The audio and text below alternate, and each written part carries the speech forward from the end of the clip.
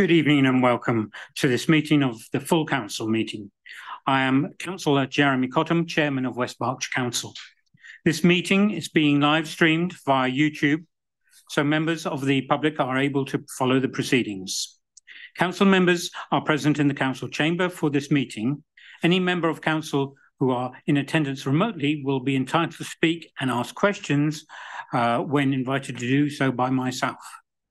The officers in attendance are the Chief Executive, Nigel Lynn, Executive Director for Resources, Joseph Holmes, the Executive Director for Adult Social Care, Paul Coe, and Executive Director for Place, Claire Lawrence. Sarah Clark, the Monitoring Officer, will be the legal advisor to the meeting. I'm assisted by Ben Ryan, the clerk to the meeting, and by Stephen Chard, who will be acting as a Zoom host. Welcome to the Honorary Alderman in attendance. Before we start this evening's meeting, I would like to take the opportunity to remind members that we are subject to the Council's Code of Conduct, which requires us to uphold certain standards, including, importantly, respect. Members across the chamber may not always agree with one another, but I would ask that in our disagreements, we endeavour to always be respectful of others' views. Also, I would like to ask the members of the public attending this meeting, if they are here, please refrain from approaching councillors unless they are invited to do so. During the meeting, when a motion has been proposed and seconded, I will ask the monitoring officer to conduct the vote by a show of hands. So, moving to agenda item 1, apologies for absence. As the monitoring officer, any apologies for absence? Thank you, Chairman. We have received apologies from Councillor Anthony Armitage, Lee Dillon and Councillor Jeff Mays, who is attending via Zoom. We've also received apologies from Honorary Aldermen and Alderwomen Hilary Cole, Adrian Edwards, Rick Jones, Gordon Lundy, Graham Pask, Andrew Rolls and Molly Locke. I'm not sure if there are any further apologies from the floor. Councillor Bowick. Councillor Kander and Councillor Bennyworth both send their apologies. Thank you. Right, thank you. I have attended quite a number, we've done that. Oh, sorry. Yes, we did have a late apology from Molly Locke. My apologies. We go to the chairman's remarks, and I have a quantity of events since last council meeting. In fact, it has been over 20, but I won't go through every single one of them to keep the proceedings on time. I'll take just a half a dozen things that I would like to highlight.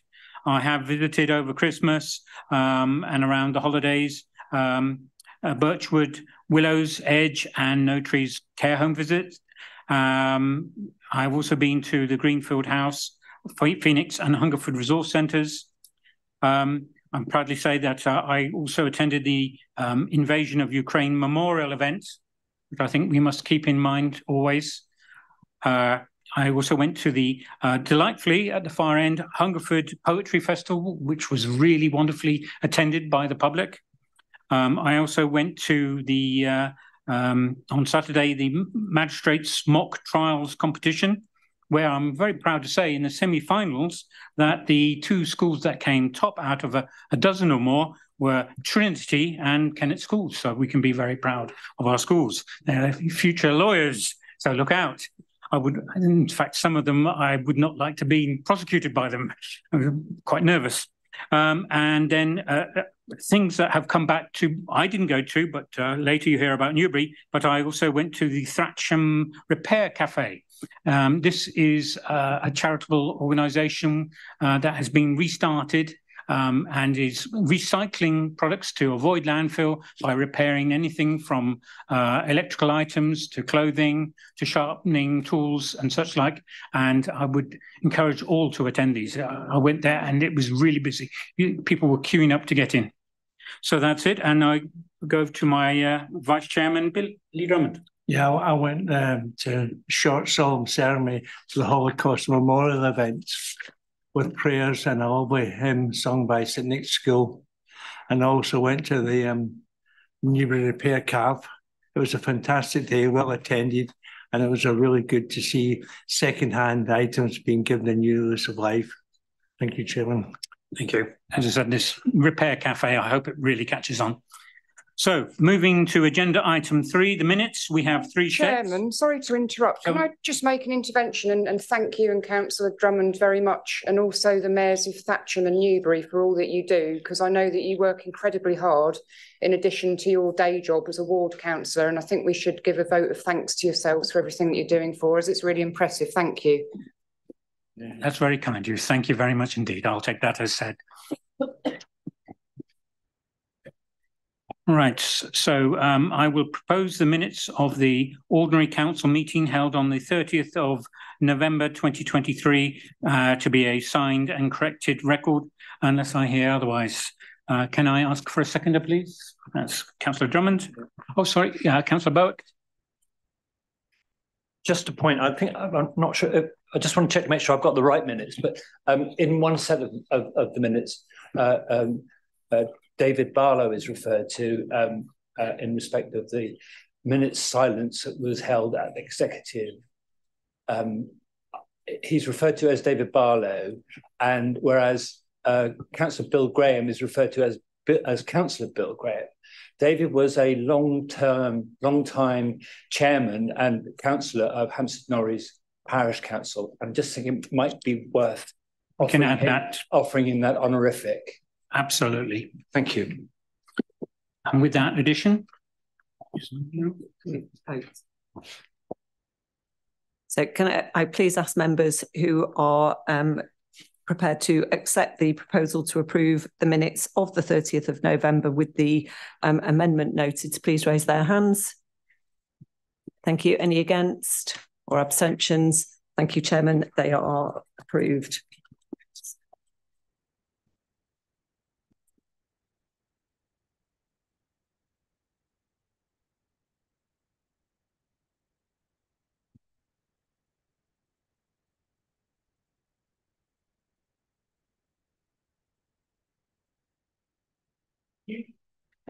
Okay, and I will also move the minutes of the extraordinary council meeting held on the 19th of December be signed as a correct record. Can I ask for a seconder? Yeah. Oh, sorry, proposed from the bench and seconded. Thank you. Any comments or questions? Thank you. Ask for the monitor officer to take a vote, please. Thank you. All those in favour of approving the minutes, can I please ask you to raise your hands? Thank you. Any against or abstentions? Oh, thank you. Chairman, I can confirm that those minutes have been approved.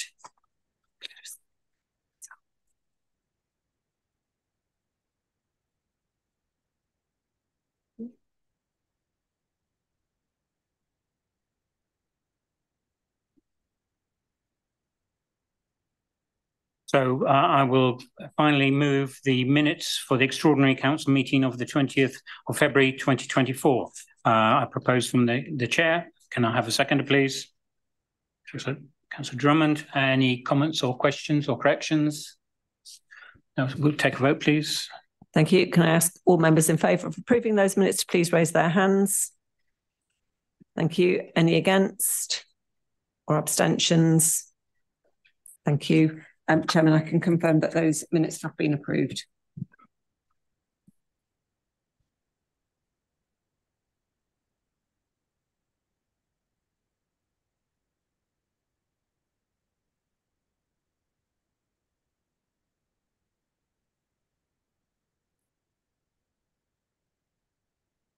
So moving to agenda item 4, declarations of interests. I will ask the monitoring officer if there have been any declarations of interest submitted prior to the meeting and if there are any declarations from the floor, please. Thank you, Chairman. I can confirm that we've had no declarations prior to the meeting, so I don't know whether any members have any declarations that they wish to make now. Councillor Culver. Thank you, Chairman. I'd just like to declare an interest that I'm a member of Unison. We have a couple of items tonight that relate to staffing. Thank you. Thank you very much, Councillor. So I will move to agenda item 5, petitions. I ask members if there have been any petitions they wish to present to the council, please. So, none. Thank you very much indeed. So, moving rapidly on to the agenda item 6, public questions. I wish to thank members of the public that have submitted questions. The maximum amount of time allocated for public questions is 30 minutes. If we run out of time, any questions that are yet to be asked will receive written responses following the meeting. The questions will appear on screen and will be answered by the relevant portfolio holder. Questioners will be given the opportunity to ask a supplementary question. This should be to clarify the response provided and must not introduce any new business. Please note that questions A and C will be receiving written responses. May I ask Councillor Jeff Brooks to answer the question B from Richard Garvey, please. And therefore, I can be assured that Mr. Garvey is in attendance. He is, Councillor Brooks. I'm here. He's on Teams or Zoom. I hear your dulcet tones, Mr. Garvey. Very good to see you this year. Yeah, it's interesting, this question, and I'm not quite sure where you're coming from. It seems you may have sort of put 2 and 2 together and got to 36. Later in the agenda, we talked about the Prosperity Board, and I'm not sure if that's why this prompted this sort of question. It's not difficult for me to say to you, Mr. Garvey, that the leader and myself, the deputy leader, acting leader, and general factotum, has not participated in any discussions to be part of a larger combined local authority. That's very clear, unequivocal. Do you have a supplementary, Mr. Garvey? Thank you for that. I guess my supplementary would be, could you go on record to decline or say that you would not be part of any discussions for the remainder of this electoral cycle? Subject to any government interference after the elections, I have no... Correct. I have no interest in looking at larger combined across Berkshire to the west or anywhere else. I think West Berkshire Council does a great job, particularly in the last 10 months, and I look forward to it continuing to do so. Thank you very much, Mr. Garvey. Thank you. Thank you. We have question D as given by Richard Garvey, Mr. Richard Garvey, to be answered by Denise Gaines, please. Thank you, Chairman, and thank you, Mr. Garvey, for your question. We as a council do not hold data for the social housing disposals in the district. These organisations are not required to inform us of that information. However, registered providers, housing associations, are required to notify the regulator of social housing about any disposal of a dwelling that is social housing. As a result, the individual provider will be able to provide this information to you. However, we have asked registered providers to notify us properties that they have plans to dispose of in the future. And as a result, some notifications of pending disposals are now being provided to the housing service. For the financial year 2023-24, it's anticipated that 275 new units of affordable housing will be delivered in the district. We are committed to delivering 1,000 affordable homes by 2030, as in our council strategy. The tenure of mix of the new homes delivered in that period, 2023-24, is as follows: 40% social rent, 30% affordable rent, 30% are shared ownership. I'm also delighted to say that one such site, Sterling Gardens, has just become available with 119 affordable homes, and these are set to have families moving in over the next few weeks. Do you have a supplementary? I do. Thank you, Councillor Gaines, and congratulations on the Sterling Gardens development I saw in the media today. I did have a supplementary question, but I've changed it because I received notification today that there was a family, a woman and children who are currently living in temporary accommodation, and they had been promised a accommodation in Hungerford. They'd been approved for it, and then SNG decided to sell it off. But it's told, don't worry, in Great Shefford, which, believe it or not, has now been sold off too. I know you don't have the information from the answer you just provided, but could... Mr. Garvey, this isn't a follow-up to the previous answer. We can't introduce new material now. I'm not... Okay. So I'd appreciate if you just... I was just coming to the question. I appreciate you don't have the information that I requested about the number of units that have been sold off, but could you, as portfolio holder, please get hold of that information, because I genuinely believe this is a great scandal and developing into a great scandal. So if you could get that information and share it as a council, I'd very much appreciate it. Thank you, Mr. Garvey.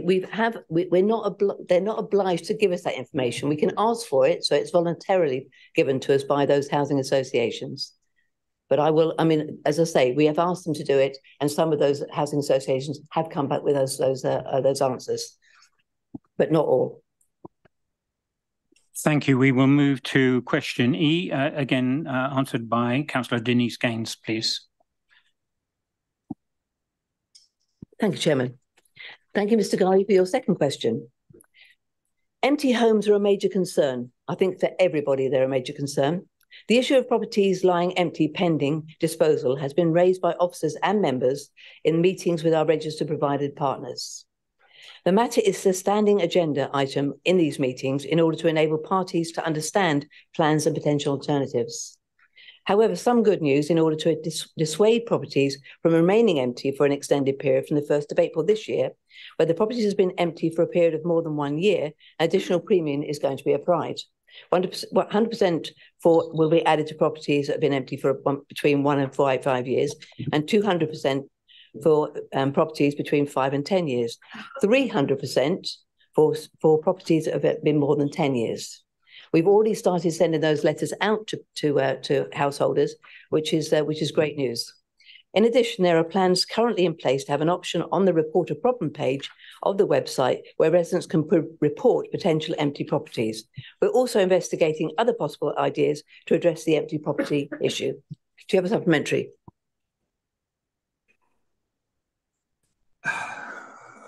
No, sorry. Thank you. Okay, thank you, Mr. Garvey, and you will be receiving to question F a written reply. Thank you for your questions. Thank you. Right, we move on to item 7, changes to membership of committees. Councillor Brooks, to propose these, please, as they appear on the screen, I believe. Pause, a dramatic pause.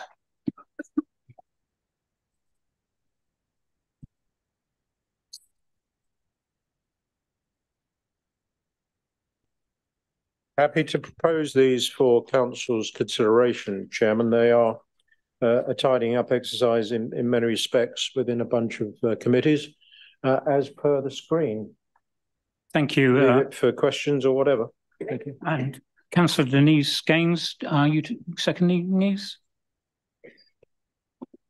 Yes, Chairman. Thank you. Does any member wish to speak to these, please? No, thank you. Now we will ask the monitoring officer to conduct a vote, please. Thank you, Chairman. Can I please ask all members in favour of approving the proposed changes to committee to please raise their hands? Thank you. Any against or abstentions? Thank you, Chairman. I can confirm that those changes have been approved. Thank you. So moving on to agenda item 8, motions from previous meetings.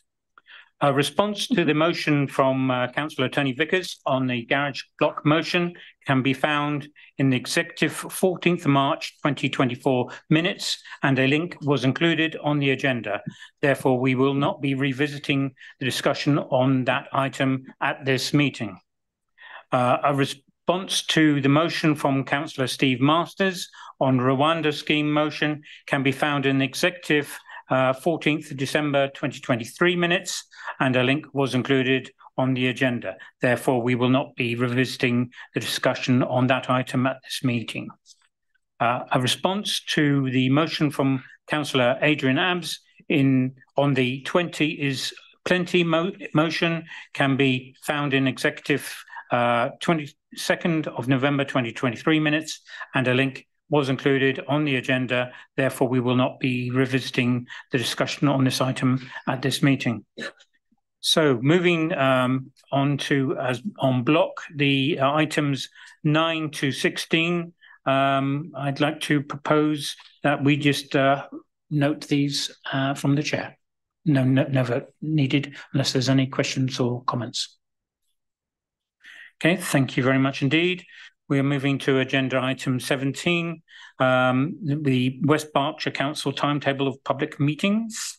May I invite Councillor Jeff Brooks to formally move the recommendation contained within the report, please. I'm happy to move. Thank you, Chairman. Thank you. May I ask for a seconder? Councillor Gaines. Happy to second that, Chairman. Thank you.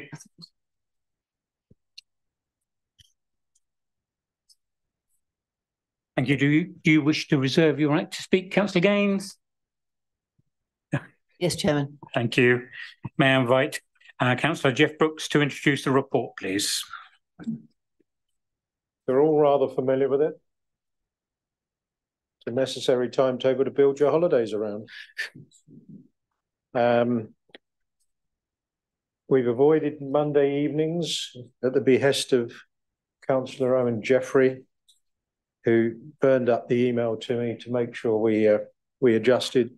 You get a lot of parish council and town council meetings on a Monday. I take the point. So Stephen and Democratic Services have worked hard to avoid those.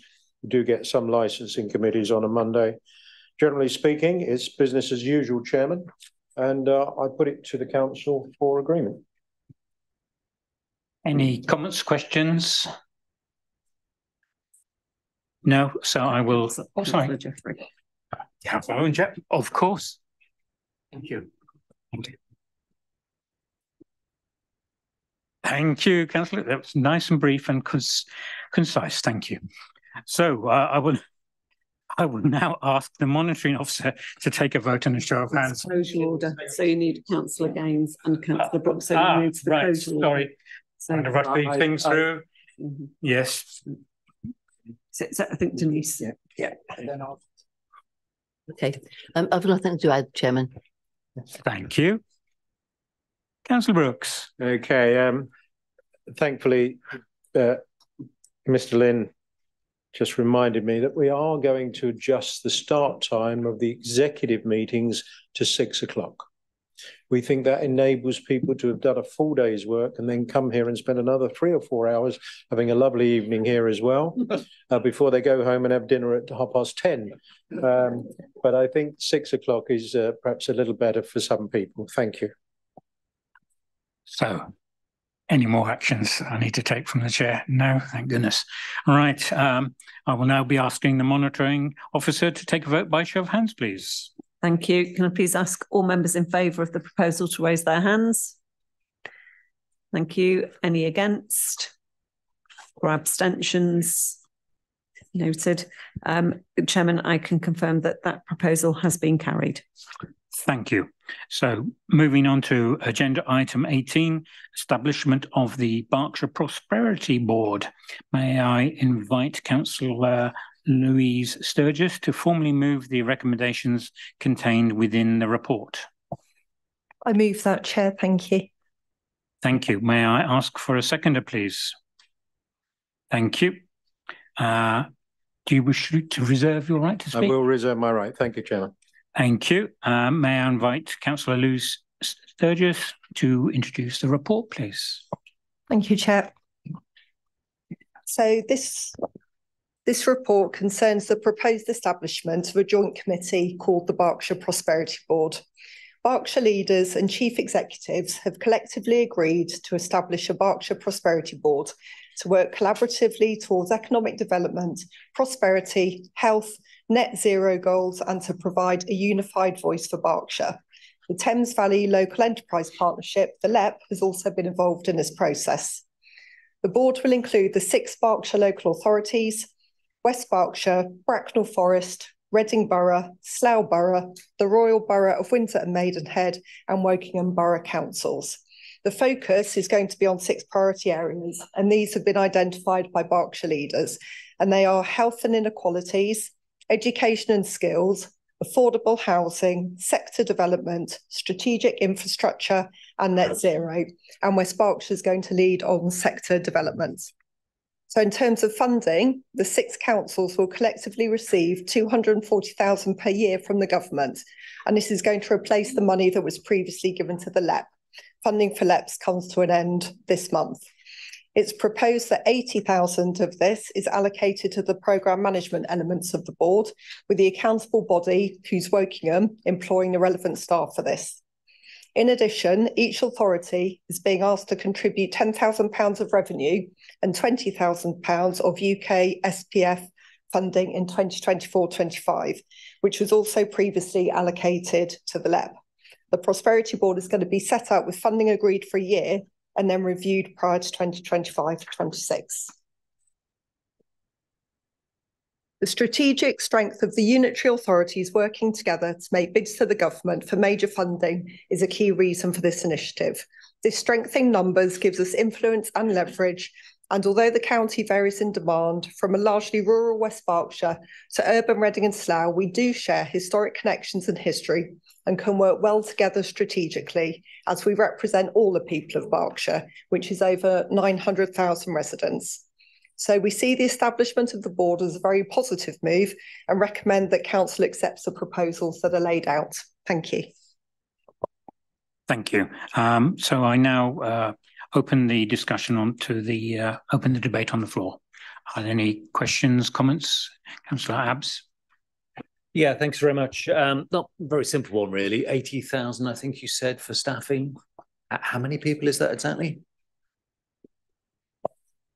I don't know the exact number, Councillor Abbs, but I can find out for you. Much appreciated, because it sounds a bit like 1 and a bit, which is not going to really, for 6 big district councils, that's not going to go very far. I'll come back to you. Thank you. Thank you. Councillor Woolston.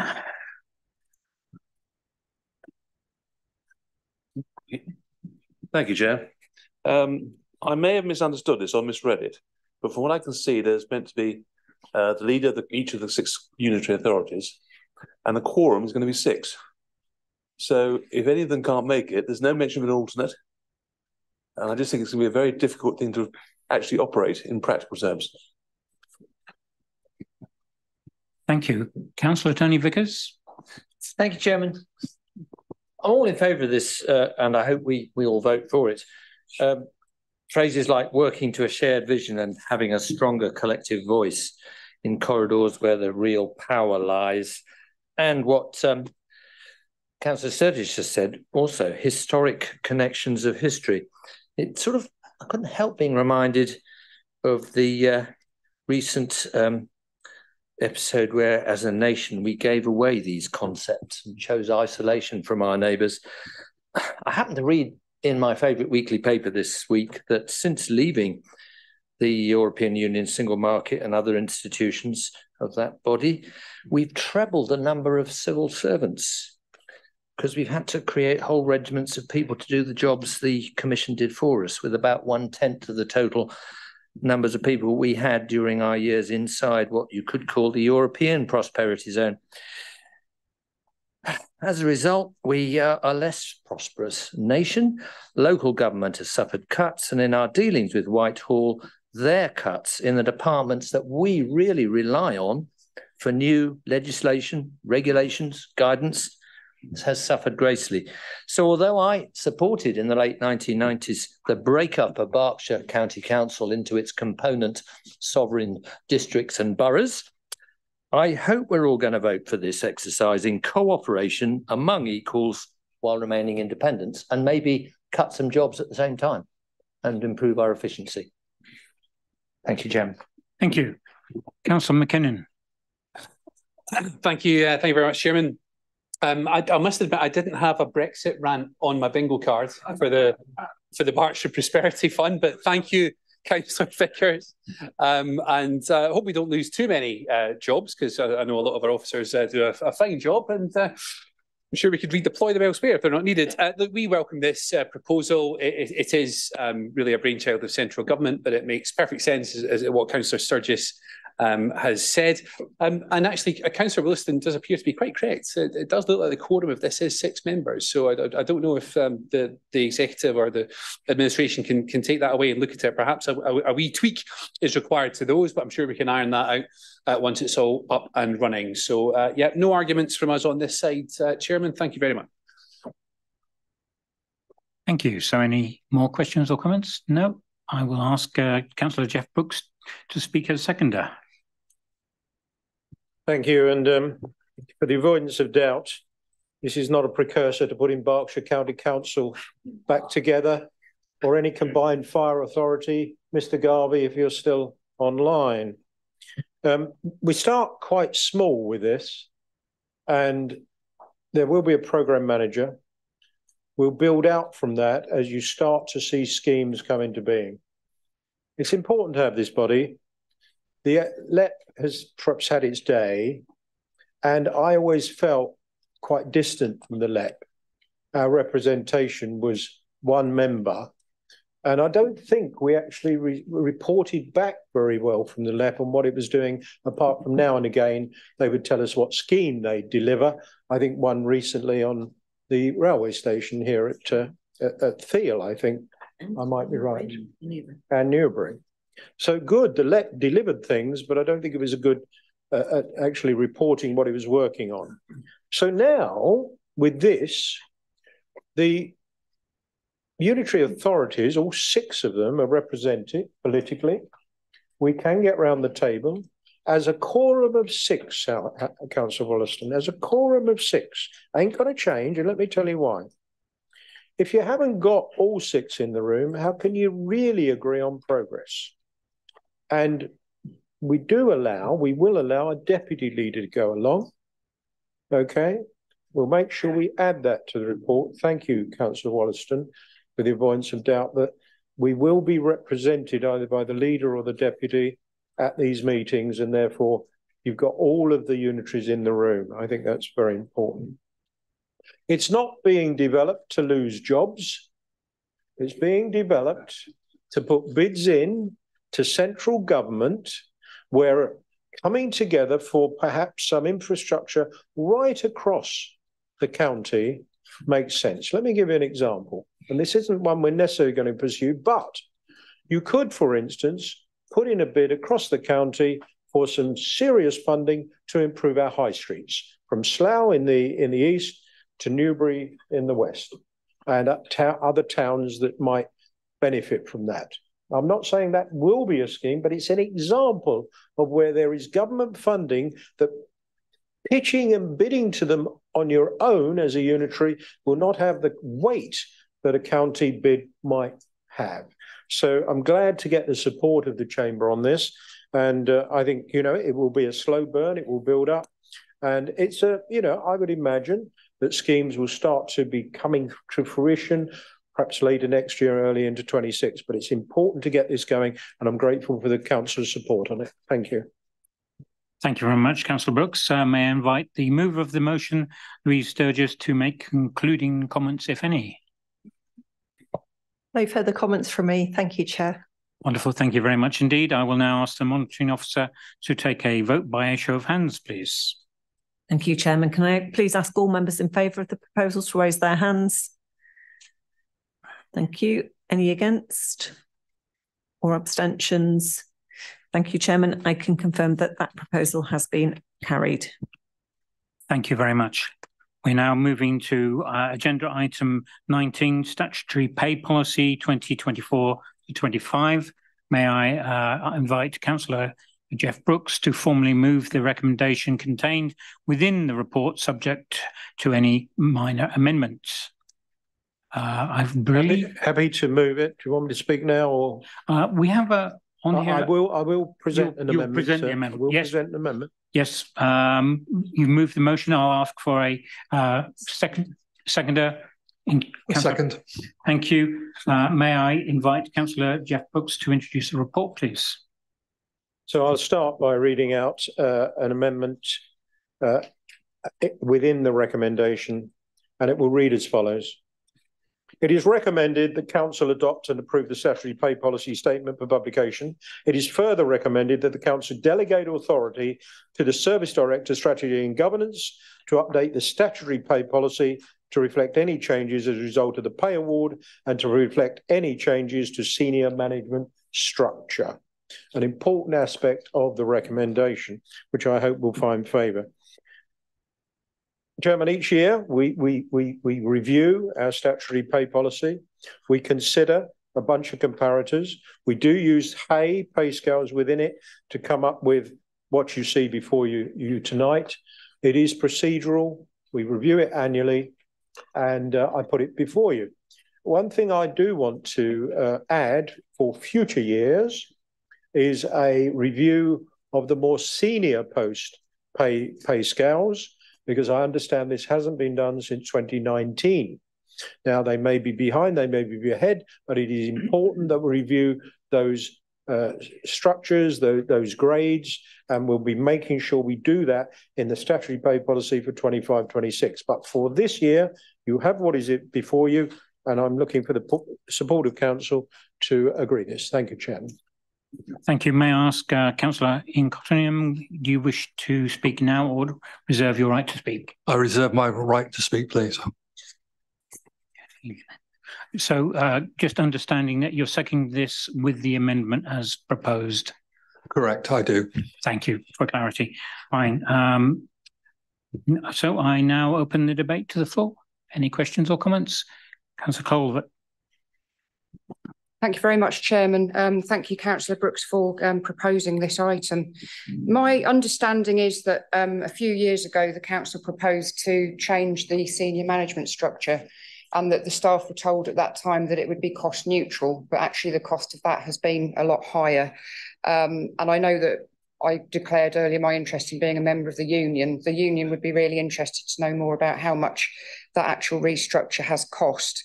I've often heard it said that we do need to pay well in order to compete with the private sector and indeed with large local authorities that are neighbours to us. But I am concerned about the more junior staff and their pay levels. We have very many vacancies at the moment. We have lots of challenges around special educational needs, adult social care, drainage because of the flooding and the sewage and so on. And I'm just really concerned that we don't have enough more junior staff to do that work. The system does seem to be creaking at the seams. And I have the greatest respect for our senior managers, of course I do, but I am also very, very concerned about junior staff. I know that there are lots of people off sick at the moment. I know members of staff who have second jobs just to make ends meet. And only at the weekend I spoke to a member of staff who only had £10 left in their wallet to last them until the end of the calendar month. So I do think we really need to be very mindful of the challenges that are facing our more junior staff. And Councillor Brooks mentioned about looking at the pay grades. Maybe we can look at the more junior pay grades as well and make sure that we really do focus on the important work that those staff do for us and have the greatest respect for what they do. So if we could have any costings, maybe at Scrutiny Commission, about the ongoing cost of senior management restructures over recent years, that would be most welcome. Thank you. Thank you very much. Any other questions or comments? No, thank you very much indeed. May I invite Councillor Ian Cottingham to speak as seconder, please? Thank you, Chair. So from my perspective, transparency and compliance is really key. I personally take on board Councillor Culver's comments over pay ratios. Within the report, you've got section 4 there, which gives an indicator of the ratios between the highest and lowest and median. My colleague, Councillor Brooks, did indicate the fact that we get benchmarking from Hayes. And again, that'll be something which we'll be taking on board to make sure that we are in line with what we should be paying. And it's really, really key, as you say, make sure from the bottom up, we are paying the appropriate salary. Thank you. May I invite the mover of the motion, Councillor Jeff Brooks, to make concluding comments, please? I'm grateful for the comments made. I think the cost of restructure is not really part of this debate, but we will take it away and consider it. However, I think we've got some excellent senior managers, directors here. We're looking for the people to my right to do an excellent job in this council. They know, because I've said it so many times, and every time I meet them, I say it. We need to transform the way we do things here. We need to change attitudes, approaches that have been not changed necessarily for decades. So you get good people at the top, you get better outcomes. But where our salaries, after consideration of comparators, there are things we can do to attract people, Councillor Culver. You know this. We talk about bonuses and golden handcuffs and things like this to get people to join us and prove their worth and stay with us for a year or two with some incentives so to do, and then go up the pay scales because they're doing a good job. It makes no sense. You've heard me say it many, many times, for temporary workers being here and costing a lot more money than our staff.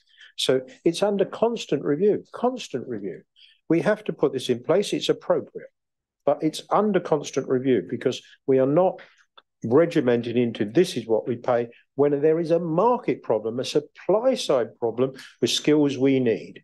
And I hope that gives you some assurance that this is a basis, but we're constantly looking at how we get better people in the authority, keep them, and use less freelance workers. So I think it's appropriate, and we keep it under review. Thank you. Thank you very much indeed. May I invite the monitoring officer to take a vote by show of hands? Thank you, Chairman. Can I please ask all members in favour of that proposal to please raise their hands? Thank you. Any against? Or any abstentions?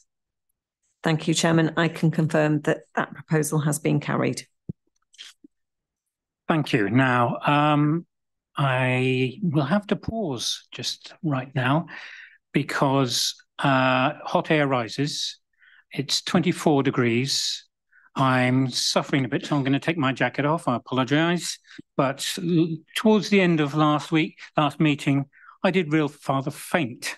And we really, really must get something done about this air conditioning because it's getting to the point where I can't operate properly. Councillor Bowick. The cooling's just kicked in, so you might want to change your mind later on. You never know. I don't say we're in an elevated position here, so it tends to be at least 2 degrees warmer. So excuse.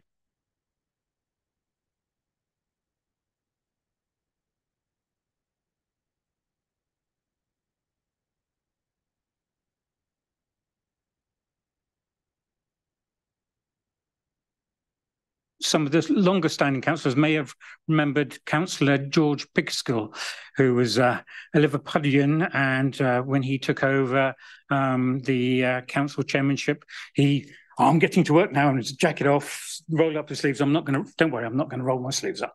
Thank you. So thank you for your consideration and pausing for the moment.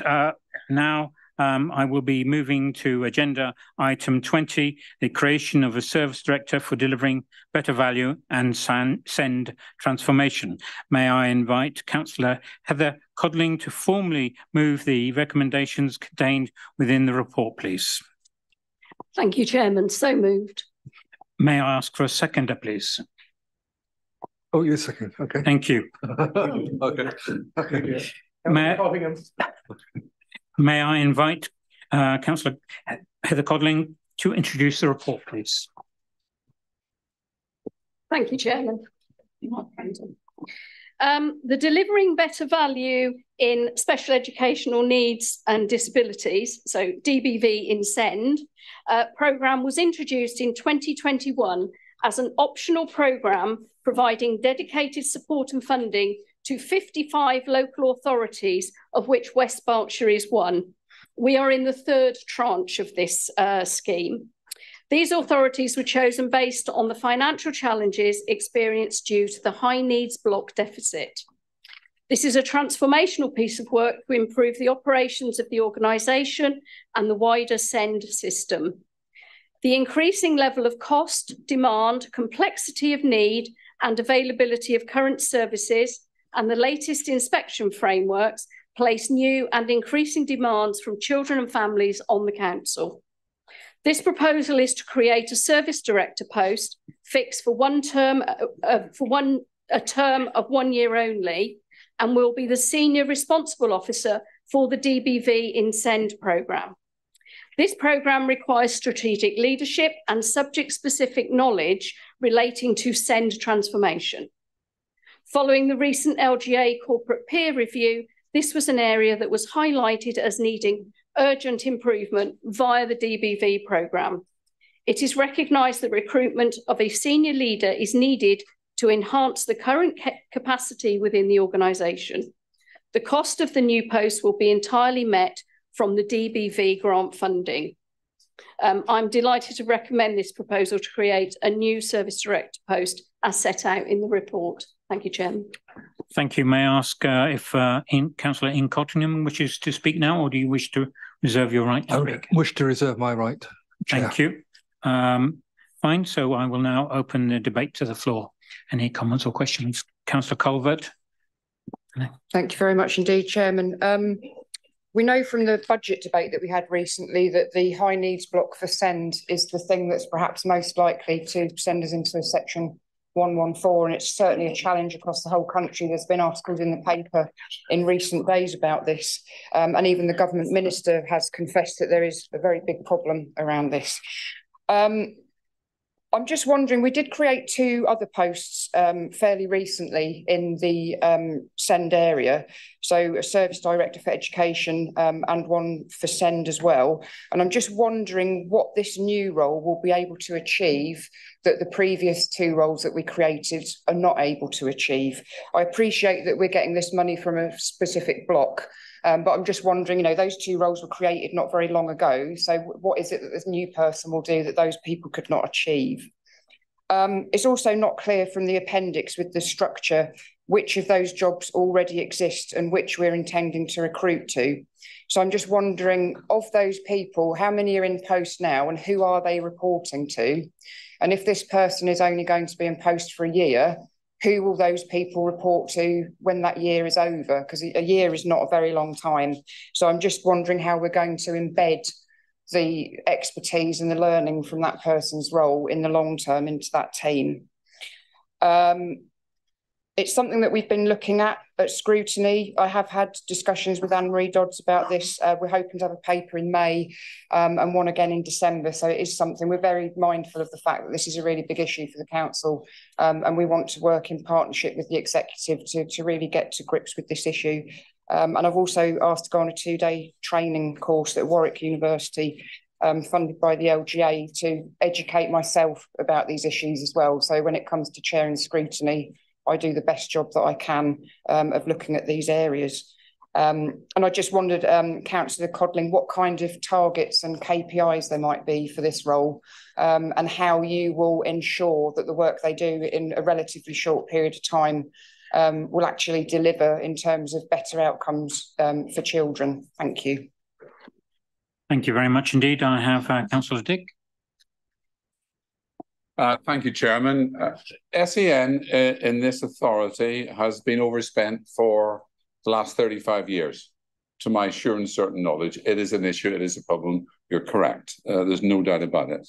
I do recall at the main budget discussion that the people opposite voted down an amendment from this side, which included extra money to be spent on children with special needs, and that's a disappointment to me. And I want to echo what has been said by my friend from the Green side here. She made a point a little earlier about having great managers, and we do, and having maybe not enough people in the middle to carry out the work that's involved. Now, I have personal knowledge of the SEN setup, and I would suggest that rather than yet another manager, we would be much better off appointing a couple of staff who could work with children, because what children and their parents, and indeed the schools, are crying out for is specialist help today one-to-one in a classroom, not a piece of paper from an office.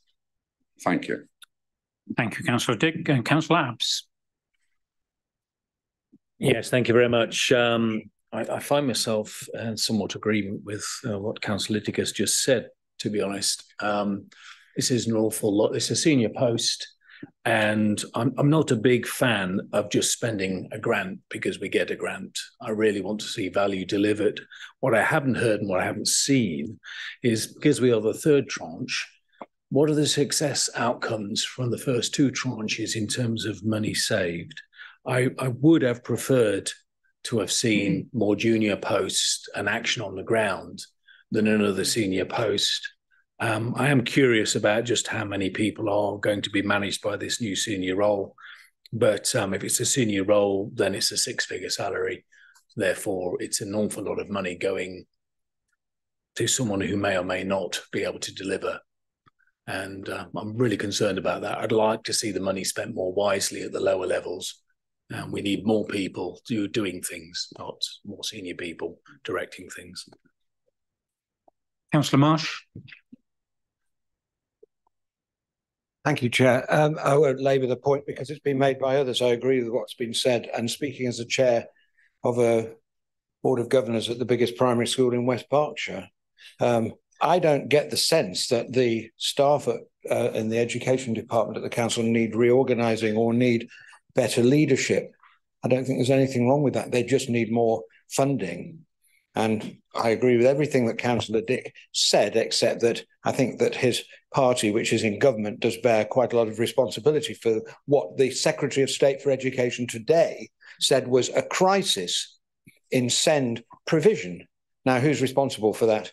Well, delivering better value is what we're being told to do, but it sounds like it's like levelling up. It's a slogan rather than a policy.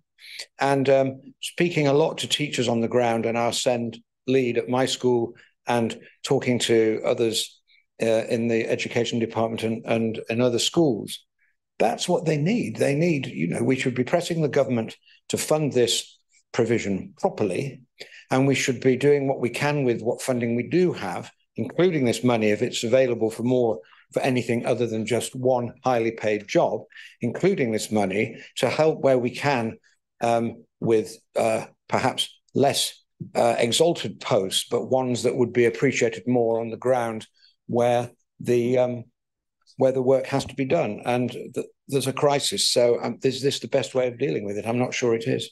Thank you, Chair. Thank you. I have Councillor Burke and then Councillor Brooks. Thank you, Chairman. Chairman, you'll be pleased to know that I'm going to withdraw my question that I have in members' questions at the end that I was going to put to Councillor Codling, because much of that has unfolded here this evening. I share some of the opinions that have been expressed this evening, particularly the one around the ranking of this job, if you like. Tranches 1 and 2, the local authorities within that, which I think is about 40-odd local authorities of varying sizes, have all been granted £1 million in total across the period. So my assumption then is that we'll be looking at £1 million in tranche 3.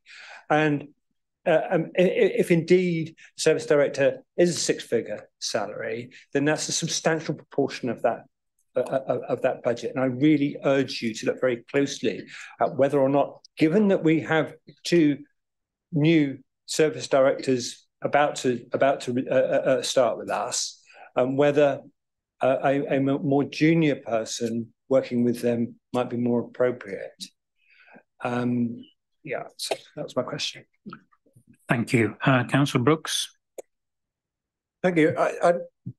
I'm not surprised that you would home in on we're getting another senior person and a senior salary. And Councillor Codling and Councillor Codling will answer when they second and wrap up. I've got a lot of faith in our top table. I've got a considerable amount of faith in Anne-Marie Dodds. By the way, our thoughts go out to her, Chairman, having lost her father recently. And when you get a new director in, like you get a new managing director into a private company, You say to them, how do you want to shape things in order to resolve the issues here? And without just doing this blind, if Anne-Marie Dodds says to us, this is the way I want to shape it, this will make a difference, I'm prepared to back that person and not sit here as a layperson in terms of education and say you've got it wrong. We'll know soon enough in terms of the outcomes from this investment, because we'll be watching them very, very carefully. But sometimes you need those strategists to come in and say, how are we doing this now? And how do we need to do it? And I've got an overarching ability to look at that and then adjust. And that's what's going on here. And it comes back to that word again, transformation, Chairman. That's what we're doing here. We're supporting our top table, our CEO, the corporate directors, Anne-Marie Dodds as a new person coming here who's had a great ability very quickly to look at a department, a directorate and say, we need some serious change here. I'm backing you, Anne-Marie. Put that in the minutes. Thank you. Thank you, Councillor Brooks. Any further questions or comments? Councillor Aloka. Thank you very much. I wanted to listen to what everyone had to say before I actually spoke, and what my friend over there mentioned is actually what triggered my comment. I think the purpose of the questions is not to challenge the decision that's been made. It's just seeking clarification and putting points forward so that if that hasn't been brought into the decision-making process, it can be considered. And I think that's the essence of the questions. That's why we ask questions. It's not to challenge. It's not to challenge the quality of the decision-making, which I'm sure has been well thoughtful. It's probably the way it's been presented. That's the issue. But I have a specific question. Again, because I'm an accountant, so when you talk about money and you talk about budget constraints, when you bring new numbers, I quickly go through it. And there's a clause in here that says 5.2 that the SD will be responsible for the line management of additional posts recruited to the council on a fixed term basis to deliver elements of the DBV program. I just want to understand the timing of this, because this is an appointment for 12 months. So are these people in post?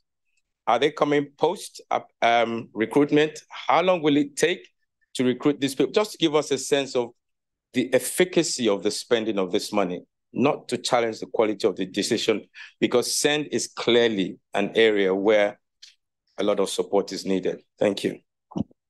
Thank you very much. So unless there's any further questions or comments, we'll move to Councillor Cottingham to speak. Thank you, Chair. So in my role as portfolio holder for finance, I'm also on the Schools Forum Board, and it comes no surprise to anyone in this room. The deficit and the high needs is always a constant discussion. We do, picking up Councillor Dick's earlier comment, we do tend to be spending more and more money in this area, endless pit. And what we're doing is we're building up a deficit, which Councillor Culver quite rightly identified has the potential, if the government calls in this overdraft in 2026, to bankrupt us. So I think the definition of insanity is repeating the mistakes of the past. So I actually see this as part of transformation. As my colleague, Councillor Brooks, said, backing someone who's come in with new ideas, new ways of working to address. So changing anything, you need leadership. You need new ideas. This is all about getting a new leader on board to look at best practice, take on board the fact that we do need to have appropriate bodies to make sure we're servicing the people who do need special needs, but we need to ask the question, why do we have such a high proportion of children in West Berkshire requiring special needs? What's driving that? And then understanding what can we do from a preventative side to reduce that cost going forward, but also giving children in West Berkshire a better outcome coming into education as well.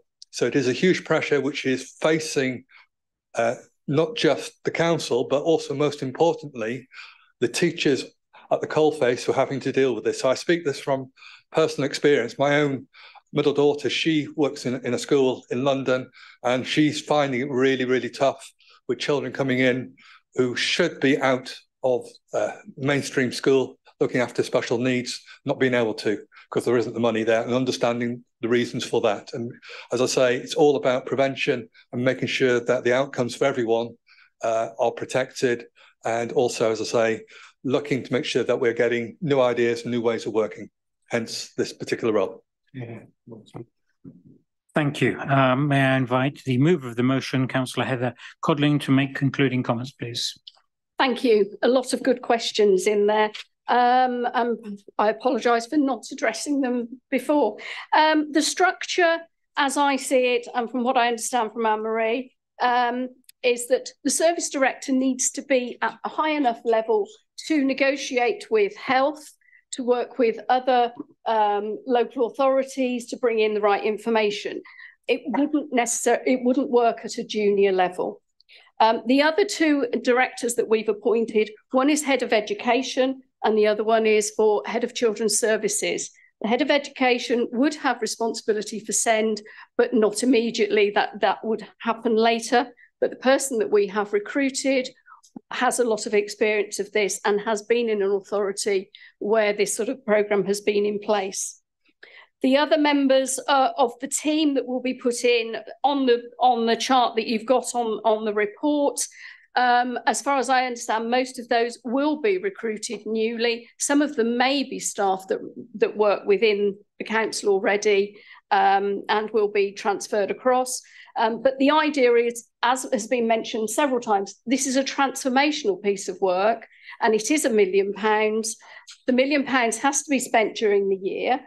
It's a government stipulation. And the idea is that we actually drive down the costs. One of the posts on there is a head of DBV commissioning.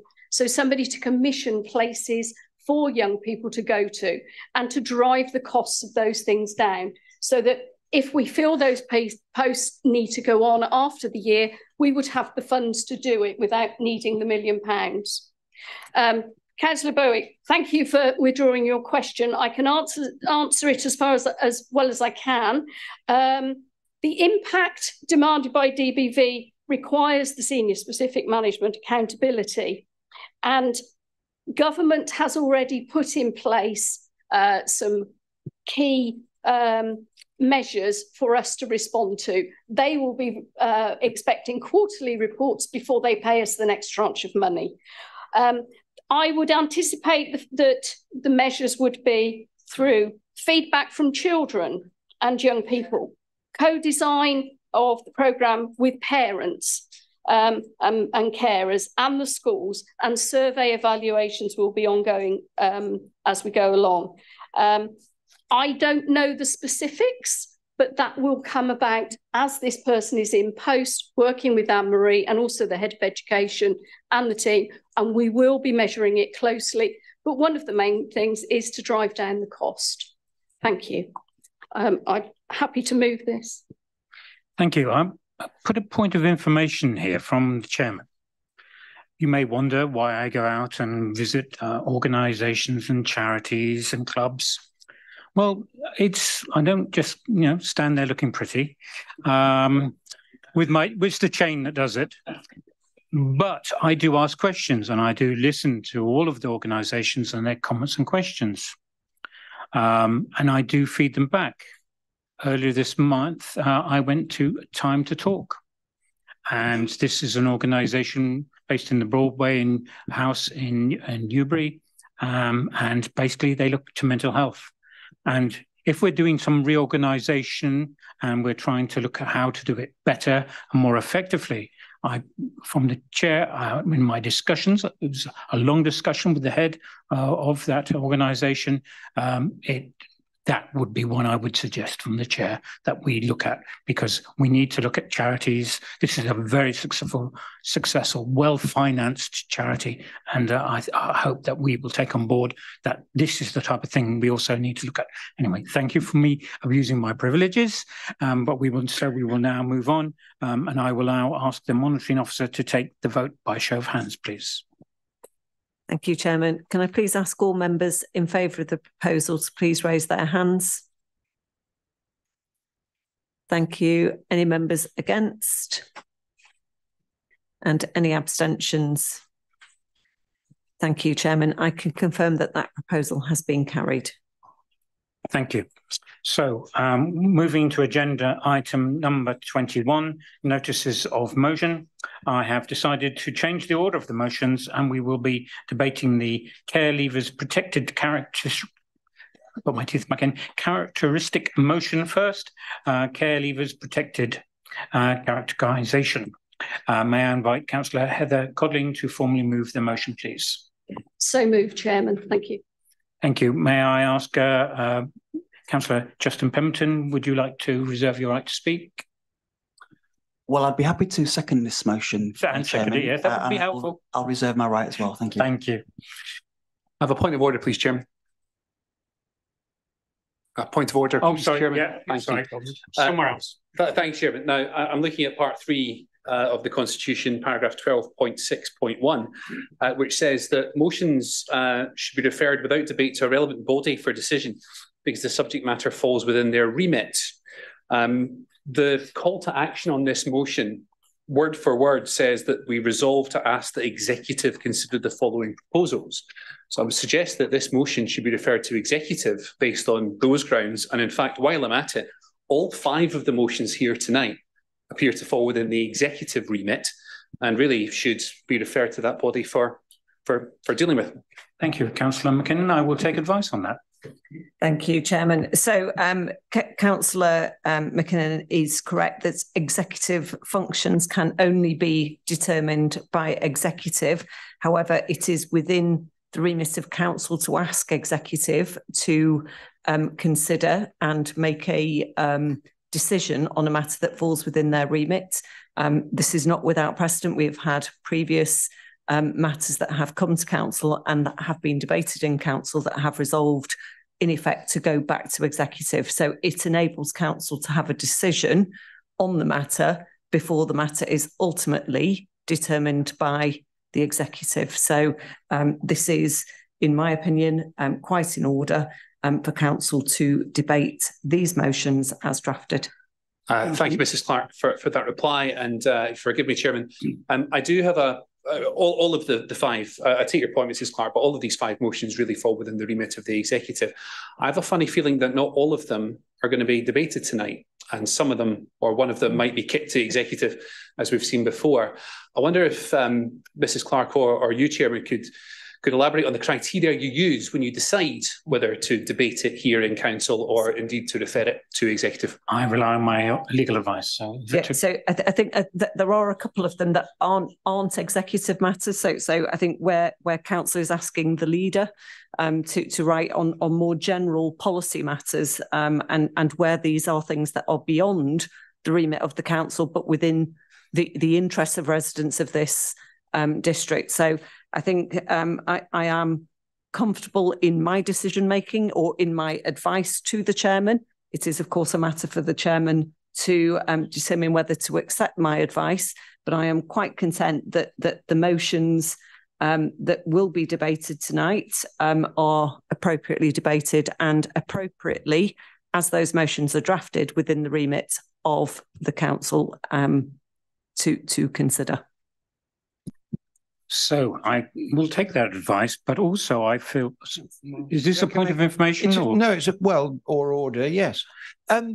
Well, so I welcome this, but I just want to make one observation, if I may, Chair. We sat here for 4 years bringing motions to this council, and the then opposition did too, and meeting after meeting, the motions got referred, sometimes for years, because we're still working through the backlog, sometimes for years, to be considered by some other group. And it's a bit odd to find Ross saying this because he was on the executive at the time, was only too happy to do that. But nonetheless, he's right. It's incredible to suddenly find all these motions, which clearly would have been, under the previous administration, referred to the executive or to advisory groups or to other bodies. However, since we've been arguing for years that we should be debating more stuff in the chamber, because that's democratic and that's what our residents expect, I very much welcome this change of heart. I should think so too, Councillor Marsh. Order, please. I'd like to as I've been asked for my opinion, which is very, very rarely, big surprise.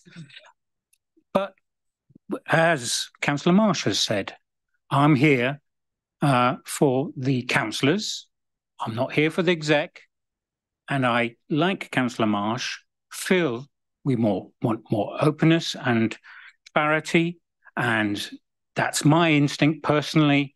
And that's why, with the advice that I've got, that I feel we would proceed, because I do feel it's more healthy. I do feel I did in the past, like Councillor Marsh, feel frustrated that things would just go whoosh. And you just feel that full council doesn't have a lot to say. And I think that it does. So as my own personal experience and my legal advice is that I will go forward as I have been advised. It may be a change, but that's my prerogative. Thank you. Any further questions? No?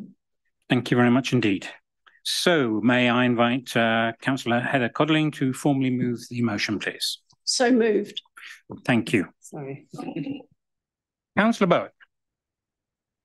Sorry, Chairman, I thought we were in, are we in debate now? No, we just... It's not been moved. It hadn't been moved. So it's been moved. But it's I didn't know that you wanted, I didn't realise you wanted to discuss it. Oh, I'm sorry, it's not what I heard just a moment ago, okay? I haven't spoken to him. No, that's okay. I was looking at your leader and he was giving the lead on this, so fine. Thank you. I understand now, Councillor Bowick. No, it's not astonishing. I've just given a call. Thank you. Will we please have order? Okay, I've made a ruling on this and we're continuing. Thank you. Thank you for your indulgence. Chairman. Fine, I'll try again. May I invite Councillor Codling to formally move the motion? I think I'd already Yeah, moved I'm it. just making confirmation. Yes, and to move it, sorry. See, I was a bit distracted. Yes. Thank you, Chairman. I am delighted to bring this motion to Council, and actually I understand that we have several of our own care experienced young people watching this on YouTube tonight. So I'm glad it's come to full Council where, you know, they can see we take the seriousness of this. So in 2022, the McAllister Review, an independent review of children's social care, recognised the often poorer outcomes for people with care experience and recommended that government should make care experience a protected characteristic. The report highlighted the barriers and discrimination care leavers can face throughout their life. For example, 70% of people who have been in care have a shorter life expectancy. Over half of those in custody up to the age of 21 have been in care. A quarter of the homeless population in England and Wales have experienced the care system. The McAllister report concluded that many care experienced people face discrimination and prejudice in their day-to-day lives. The public perception of care experienced young people is that they are damaged and cannot be redeemed. This can lead to negative assumptions being made. This stigma and discrimination can be explicit and implicit, and is evidenced in the way care experience is discussed in schools, workplace, and the media. At its worst, this can lead care experienced people being refused employment, failing to succeed in education, or facing unfair judgments about their own ability, particularly when they wish to have a family of their own. As corporate parents, which we all are, we have a responsibility to nurture and support the talents of the young people in our care and to ensure we assist them to reach their full potential. In December 2023, the Executive of West Berkshire Council approved the updated Equalities Impact Assessment new format as part of the Equalities, Diversity and Inclusion Framework. This includes care experienced people as one of the groups impacted. Many local authorities have already adopted this recommendation, and I would like to think that West Berkshire Council is committed to being a good corporate parent and improving the lives of disadvantaged groups. This motion links strongly with our council strategy area, a fairer West Berkshire with opportunities for all. We especially request that we ask our partners and stakeholders and other local organisations to treat care experience as a protected characteristic until such time as it may be introduced by legislation, and to adopt the corporate parenting principles. I'm therefore asking this council to support this motion and ask the executive to note its contents and adopt the recommendations in it. Thank you, Chairman. Thank you. May I ask that this is seconded by Councillor Justin Pemberton.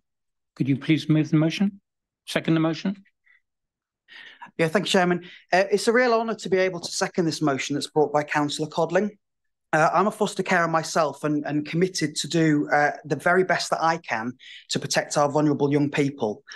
At the moment, there's a movement happening, and these kinds of discussions are taking place in council chambers all across the country.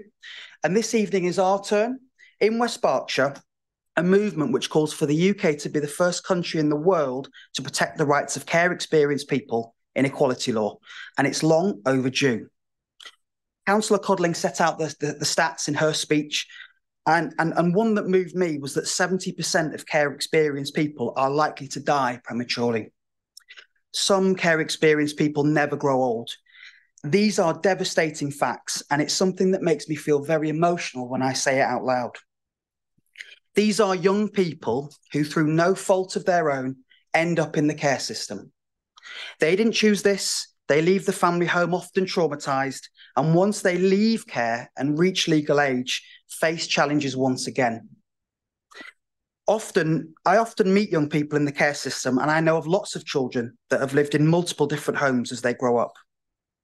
We need to create a new offer for our care leavers, meaningful joined-up policies, and help our young people transition into independence. Just like any individual, these young people want love, nurture, and a sense of belonging. But most care leavers don't have the protection of a family support network to guide them when things go wrong, or someone to tell them they're going in the wrong direction. The scaffolding of the care system suddenly falls away. I'm proud to live in West Berkshire, and of the things this council has already done and continues to do for our most vulnerable young people. Let's ensure our care experienced people get the equality of opportunity they deserve and empower them to be the best that they can. I want to be proud of the fact that tonight, our council votes to treat care experience as though it were a protected characteristic. And I would urge all councillors, regardless of political allegiance, to join with Councillor Codling and I to support this motion. Thank you, Chairman.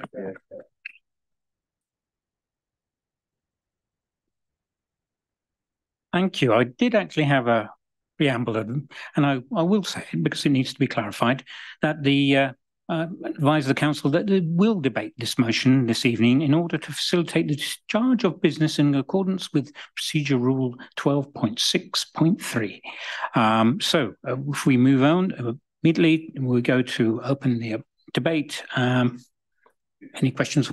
Councillor Burke. Thank you, Chairman. And you'll note that I don't have to refer to my leader. I'm very glad to hear that.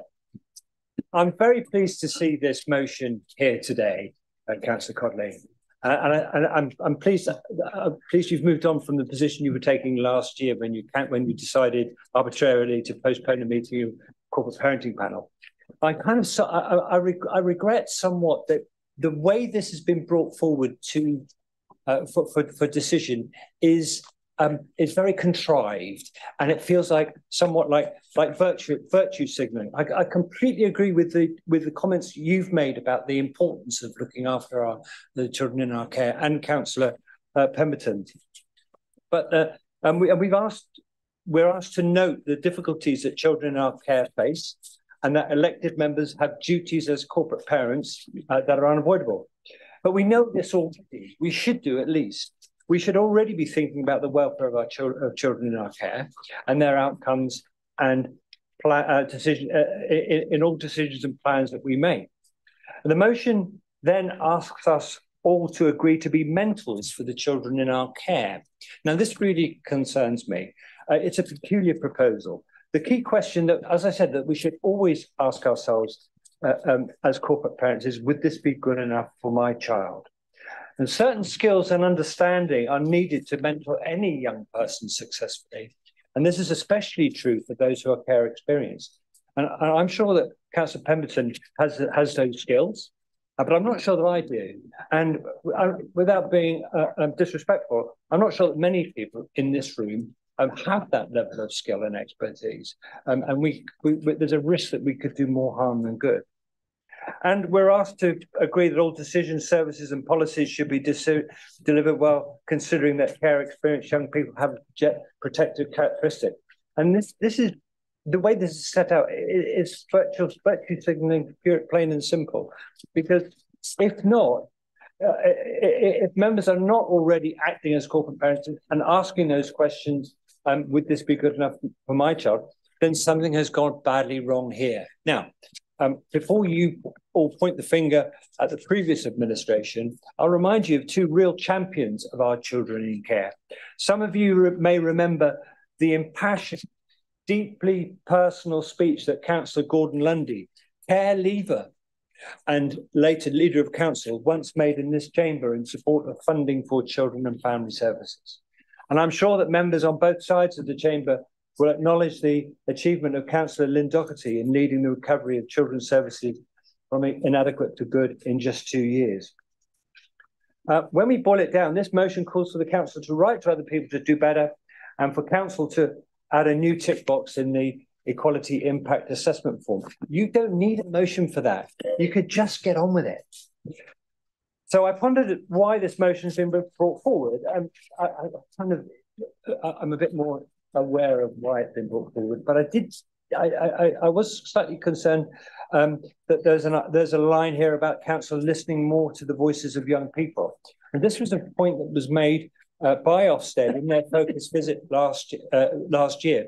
And a similar point was made in the recent LGA peer review when they said that co-production with young people needed to improve urgently. If you think that more showboating in public meetings is going to fix that, you're surely mistaken. Just get on with it. Thank you, Councillor. Councillor Reid. Thank you, Chair.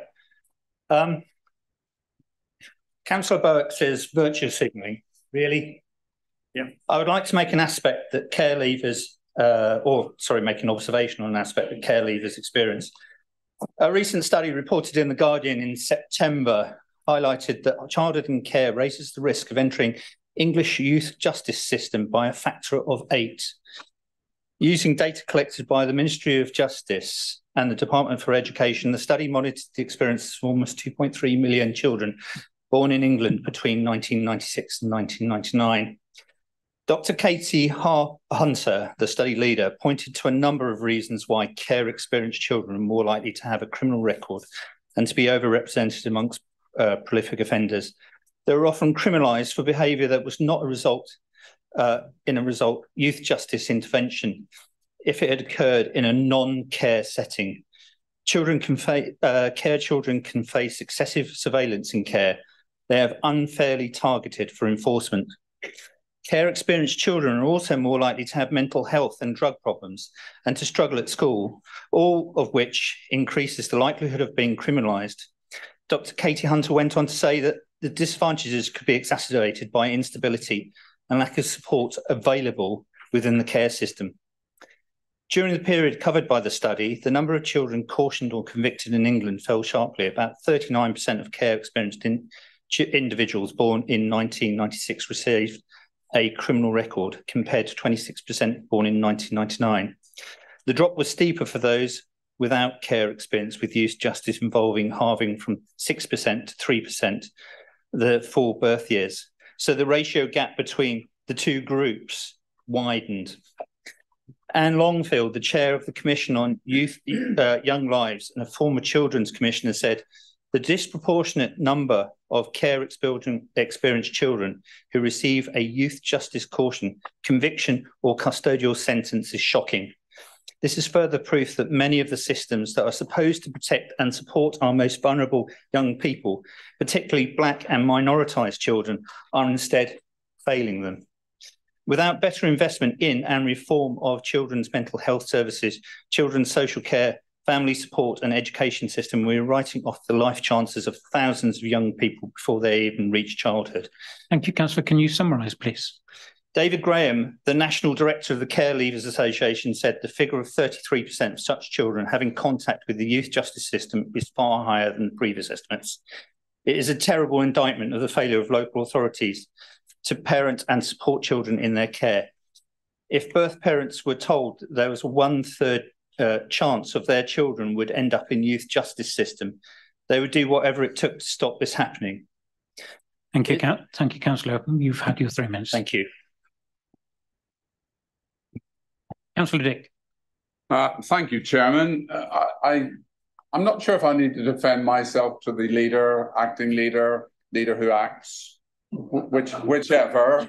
But you described me as a lay person, so I'm just going to. You did. I'm just going to speak as someone who was a teacher for 12 years and a head of primary and certainly for 30. A magistrate for 30 years, and indeed was on the bench in Slough today, and chairman of the YMCA in Reading for some years now.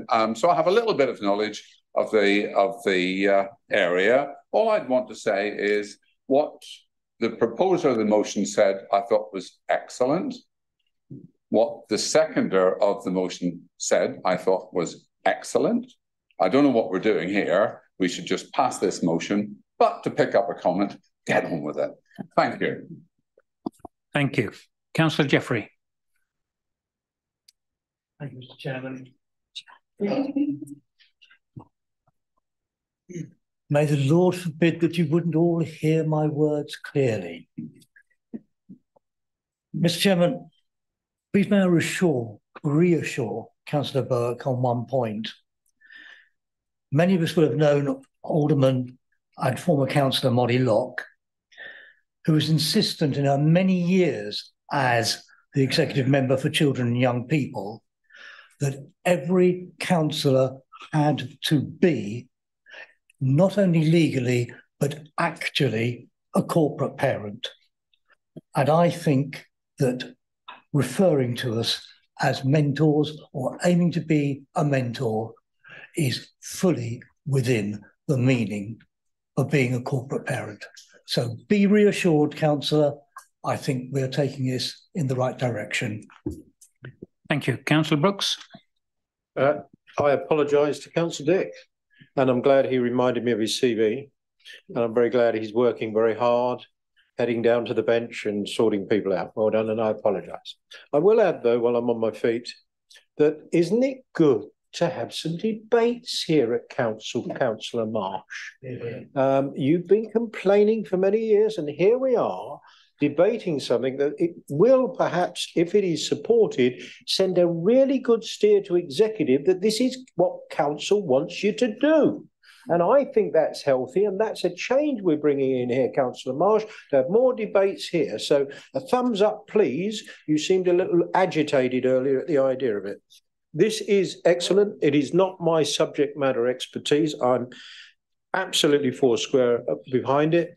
And Councillor Dick, we are going to get on with it. We are doing it. We're emphasising what we're doing here. We're laying a marker down. Thank you very much. Thank you. I think Councillor Coyle first. Sorry, I just wanted to point out to Councillor Burke that there are actually a huge number of local authorities that have already passed motions along these lines. So in terms of virtue signalling, I don't think that's what we're doing at all. I think what we're sending a message to those young people and those adults who were in care previously and are impacted by the discrimination that we're talking about. We're sending a message to them that we in West Berkshire, all of us, care about the issues that they face in the same way that so many other councils have already done. And hopefully that message will ultimately get to government so that the Equalities Act itself can be amended. I think that's an important thing to do, and it's nothing to do with virtue signalling. Thank you. Councillor Patterdon. Thank you.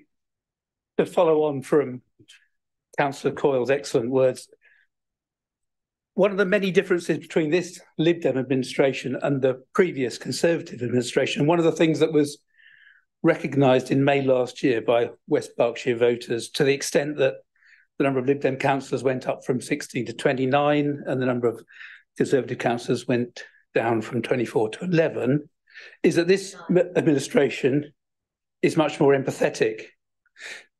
This motion raises awareness and encourages positive behaviour about a real issue. I see no harm with doing this, and I'm not so precious about my time that I think I'm prepared to spend my time debating this. I'm just surprised that those opposite are so dismissive of it. Thank you, Councillor McKinnon. Thank you very much, Chairman. Now, there's a bit of peril clutching going on across on the other side. There's nothing wrong with this motion at all. And of course, Councillor Pemberton and Councillor Coyle just, they said that this is not the first local authority to consider such a motion. It is a bit of a round robin job that's going round all the councils. Is this motion going to do any harm? Well, no, it's not going to do anything, because we're asking the executive to consider these proposals, all of which are perfectly sensible and may well send a message to young people. My concern, I don't know if you'd call it a concern, is what is this council going to do differently once this motion is passed, or once the council decides to treat care experienced people as having a protected characteristic? What are our services doing right now or not doing right now, which is going to change after this? Because if there is anything substantive in answer to that question, we're doing something wrong right now. And I'm not sure that's the case. I know Councillor Boyd's got some great experience.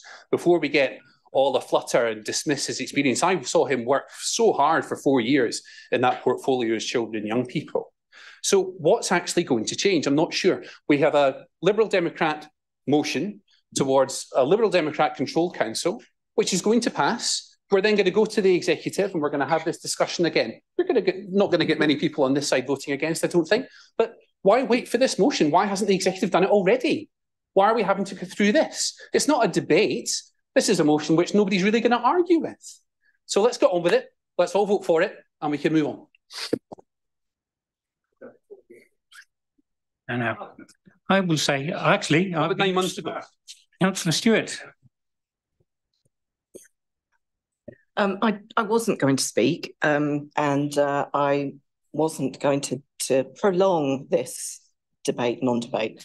But what I will do is, probably no surprise to anybody in this room, I'm not going to talk politically, because actually that's not the sort of person that I am. But what I can say is that, and this is to take up one of the points that Councillor Berwick made about people perhaps not feeling that they have the suitable skills to act as a mentor, as the words have been used in this motion, for young people. And many of you will know I work for a charity that works with children who have been bereaved. So not quite in the same space, but actually it very much is about work on a one-to-one basis with children, and also in groups. And I was privileged to be able to go to one of our group sessions very recently. And I can tell you that I was quite nervous about being in a room of 17 children from the age of 5 to 12 who had been bereaved and had a huge number of different scenarios, traumas, some really difficult stories that I needed to listen to. And it was immensely rewarding. I don't know that I had the right skills to be there. I think I didn't do any harm, and I think that's probably the best that I could say. But what I would suggest is that if we are going to vote this through, that perhaps what we need to do is seriously think about any additional training that we may need as councillors if this administration's aim is for us to become more of mentors to young people. Thank you. Any further comments, questions? I would just say I really appreciate the contribution made by the Conservatives. Thank you. So we will move on to... Thank you, Chairman. That's the whole point of the debate. Thank you. Councillor Codling. Thank you. I'd just like to wrap up. No, definitely not virtue signalling. This is something perhaps I should have brought forward 9 months ago.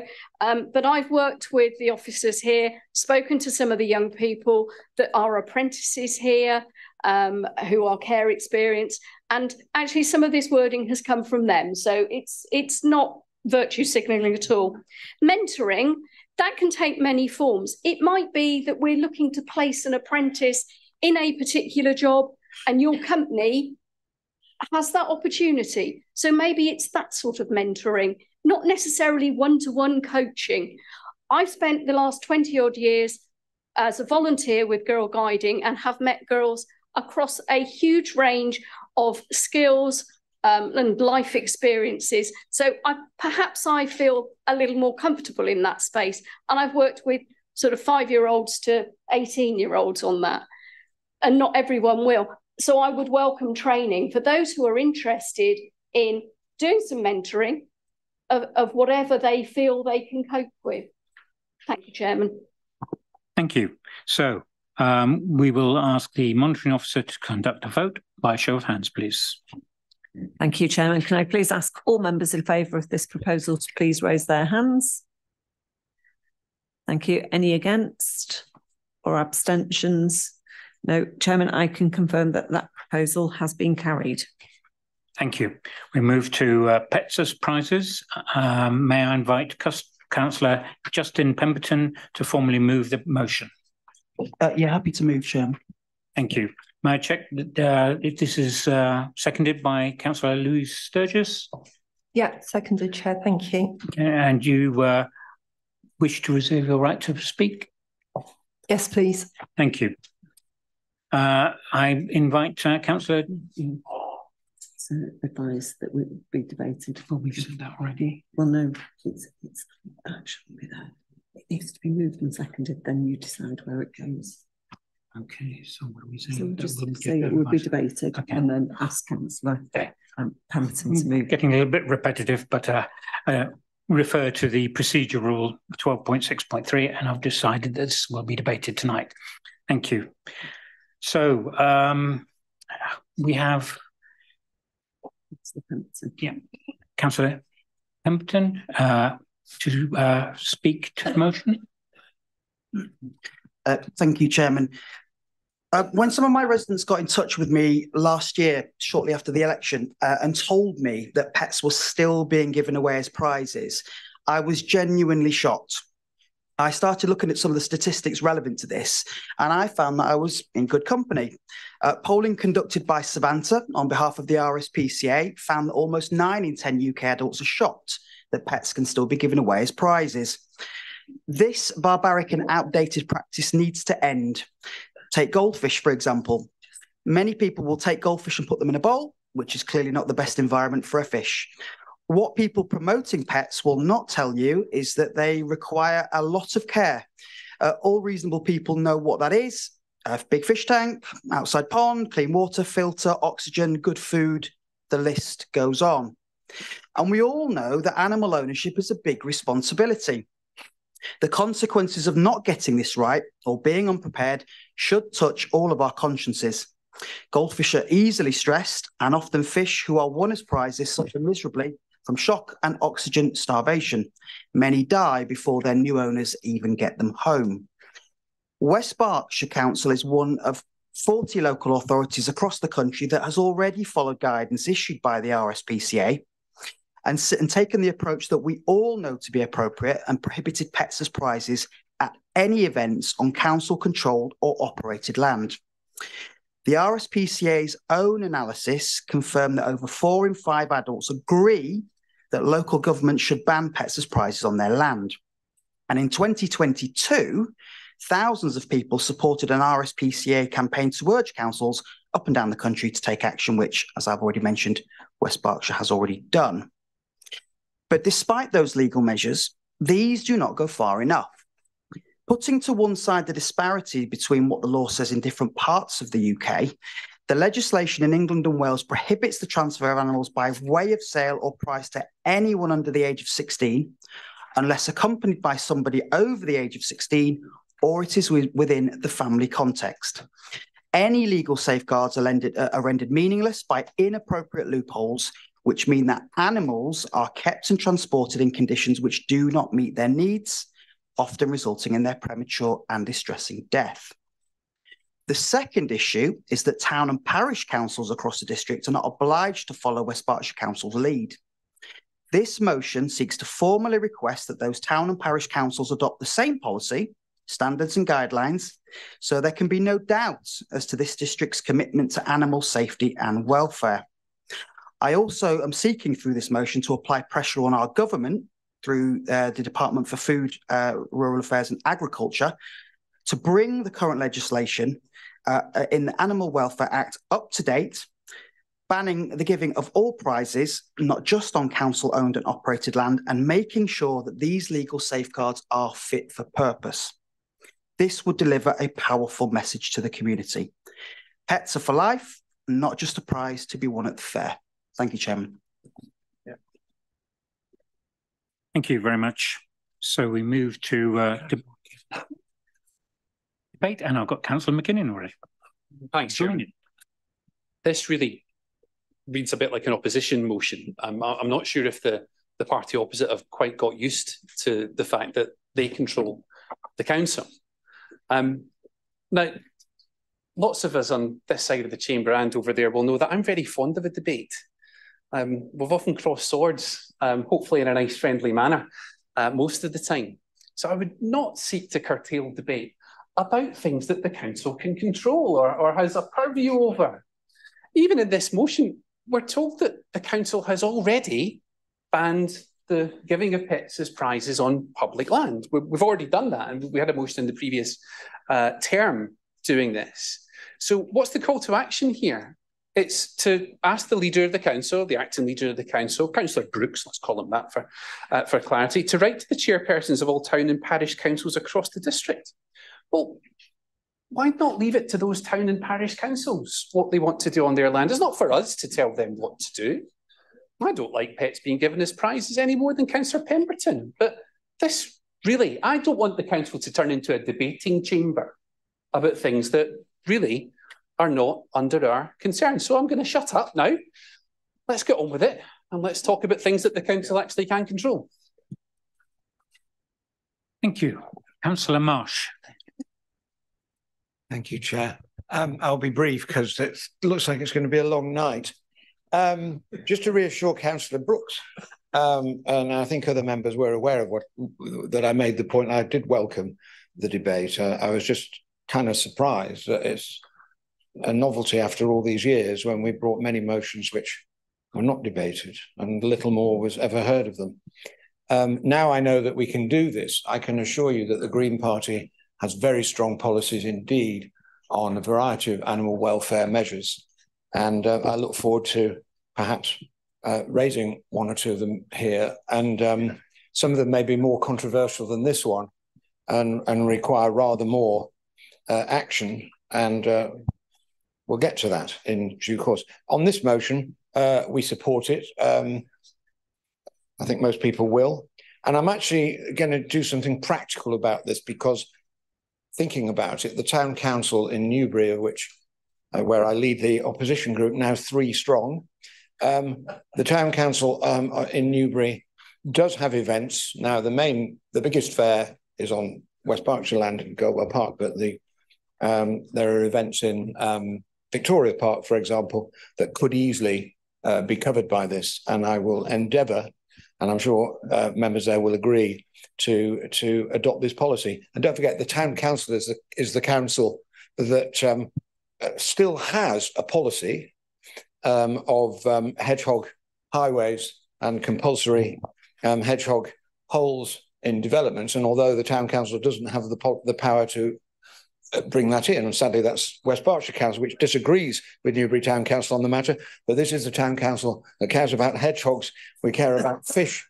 And I will be bringing these proposals inspired by this motion to Newbury Town Council in due course. So thank you very much. Thank you, Councillor Marsh. Any other first questions? Councillor Culver. Thank you very much, Chairman. Yeah, we support this, and we did see this come round as a round-robin email a while ago to councillors across the country. We have the sheep fair returning to East Ilsley this June for the first time in many years, and I can assure councillors that we won't be giving away sheep at the sheep fair, so rest assured about that. So yes, we very much support this. I just wish that the party opposite had supported our hedgehog petition, which took a long time to come to this chamber, and we were given many excuses about why that could not be supported. We were told that there would be a public education campaign about hedgehogs, but we've seen no evidence of that so far. So perhaps we could get an update about that soon. That would be most welcome. Thank you. Thank you very much. Any other comments or questions? Otherwise, we will ask Councillor Louise Sturgis to put any other further points. Thank you, Chair. First of all, I'd like to say thank you to Councillors Culver and Marsh for your support of this motion. To Councillor McKinnon's point, I think there is strength in numbers, and the more councils actually take action on this and write to the government, hopefully, we will achieve an outright ban. I was contacted by a lot of my residents as well. I think if my residents care about it, then I should care about it. And I'm also of an age where I do remember going to fairs where goldfish were in bags. And I was really shocked to learn that this can still happen as well. I think we do already have a policy in place around this, and that's something we should certainly all be proud of. So that's fantastic. But I also think that animals, whatever their size, should be protected from any unnecessary suffering as well. Thank you. Thank you. So I will now ask the monitoring officer to He's already spoken, didn't he? Yeah, but it's the close, so he gets to make any comments at the conclusion of the debate. Right, so we'll go to Councillor Justin Pemberton. Are there any further points? Yes, thank you, Chairman, and thank you to all members tonight for your encouraging comments. It's good to hear that you're happy to support this motion. I did suspect it would be somewhat less controversial than the previous one. And do you know what? I agree with the vast majority of what Councillor McKinnon has said. We cannot force town and parishes to do anything. We can ask, we can persuade, we can cajole. That is what this motion seeks to do. But I want to emphasise as well, just briefly, the other part of the motion, which was applying pressure to the government. The legislation in its current form is not fit for purpose. It is illegal to give an animal as a prize to someone under the age of 16. But as long as they're with an adult or a family member, apparently that's fine. Well, that's not fine. And I accept that this is not a huge issue. I accept it's not an issue that's possibly at the forefront of everybody's minds, but as Councillor Sturgis has said, it's important enough for a number of my residents to write to me shortly after the election, and I know that other members on this side of the chamber at least have received similar communications as well. This is within the government's gift. If it's an issue, and it's such a small issue, let's change the law. You guys are in power. Thank you, Chairman. Thank you very much indeed. So I will now ask the monitoring officer to conduct the vote by show of hands, please. Thank you. Can I please ask all members in favour of the proposal to please raise their hands? Thank you. Any against? Any abstentions? Thank you. Chairman, I can confirm that proposal has been carried. Thank you. So we now move to the motion, the Bond Riverside Culvert motion. May I invite Councillor Abbs to formally move the motion, please? I move the motion in my name. Thank you. May I check that we have a seconder for this? I second this, Chairman. Thank you very much. I advise that we will not debate this motion this evening, and in accordance with procedure 12.6.1, this will be referred to the Environmental Advisory Group and the Executive for consideration, as the details of the motion falls within the remit of the Executive. But I will invite Councillor Adrian Abbs to speak to the motion for up to 3 minutes.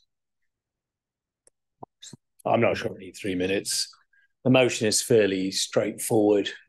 It's actually very much in line with Lib Dem principles, inclusion, consulting with people and getting them involved in the decision-making process. So it's a little bit disappointing that you weren't willing to chat about it and give a direction to EAG, at least, but so be it. For me, all it really is asking for is that we create a critical path committee so that the issue that is prominent in all our minds to do with the culvert near Tasco, it has some local and knowledge brought to bear on it. It really doesn't interfere with the normal day-to-day business of the council. It just gives us an extra consultation point. But I will point out that most people probably are not aware of just how much of the Newbury area drains into this culvert, or gives water into this culvert. It pretty much covers most of Speenham land. It stretches all the way to Northcroft. It includes all of Victoria Park, and it goes up towards Shore House. It is a huge area, and we have had many, many, many developments over the past few decades. And if you look at what it asks you to note, it does just that, to note that there's been lots and lots of things going on. So it should be quite straightforward. You know, a critical path committee, if you like, should aid the decision-making, should help unblock any problems that we're going to face in terms of being able to then go forward and develop things like the LRA, or Bond Riverside as it's now called. And I say it's in line with what I remember as being Lib Dem principles of inclusion and consultation. So I hope when it comes to EAG, I look forward to attending and debating at that meeting. Thank you very much. Thank you, Councillor Abbs. We have, would Councillor Stuart Gawley like to speak to this for 2 minutes? Yes, please. Yes. Thank you, Chair, and thank you, Councillor Abbs, for raising this topic to Council. It offers me an opportunity to give an update on this topic and also to clarify a couple of points. Firstly, just to start with the clarifications, your motion alludes to the Tesco culvert blocking the development of Bond Riverside, which it doesn't stop us from doing. The council is aware that this is an existing constraint which can cause water to back up during flash flooding, and we're committed to finding a solution. Any development on Bond Riverside would be assessed in accordance with national and local sustainable drainage, which is SUD's policy, and cannot be judged in light of an existing problem if it is not making the problem worse. In fact, any development implemented in line with SUD's policies would have a significant beneficial impact downstream with the Tesco's culvert, as it would inevitably reduce runoff from Bond Riverside. Development should not be constrained by sustainable drainage. Every development should include sustainable drainage, and it should be a fundamental part of the design to reduce surface water flooding, improve water quality, and enhance the amenity and biodiversity value of the environment. This is no different for Bond Riverside, and its development will be taken forward with sustainable drainage as a fundamental principle of that design. Whilst West Berks Council were not the flood risk authority for ordinary watercourses such as the Northcroft Ditch back in the 80s when the culvert was introduced, the Flood and Water Management Act does now mean that the flood risk from the ditch falls to West Berkshire as the lead local flood authority and not the Environment Agency. The Environment Agency do, however, administer government funding for flood alleviation on behalf of DEFRA and the Regional Flood and Coastal Committee, and that can be used for alleviation purposes. So by way of a quick update, council officers have had initial discussions with the Environment Agency with regards to a bid for flood alleviation funding in the London Road area, and we will be pursuing this. And as set out in our council strategy, the regeneration of Bond Riverside is a key part of our commitment to building a prosperous and resilient West Berkshire. Thank you, Councillor. And as a listening administration, summarise, please. We want to achieve this in an open and collaborative manner with all stakeholders concerned, and we are working towards this. Thank you very much. Thank you. So this will be referred to as mentioned before. So we will now move to the motion on cost of care. May I invite Councillor Alan Macro to formally move the motion, please? Could I move my motion, please? Thank you. May I ask, may I check with Councillor Heather Codling that you're seconded it? Yes, and I'll reserve my right to speak. Thank you very much indeed. I advise that the council will debate the motion this evening in order to facilitate the discharge of business in accordance with the procedure rule 12.6.3. And I invite Councillor Alan Macro to speak to the motion, please. Thank you, Mr. Chairman.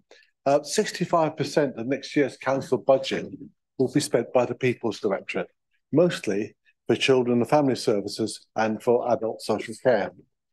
This spend is forecast to increase dramatically in future years as demand on both services continues to rise.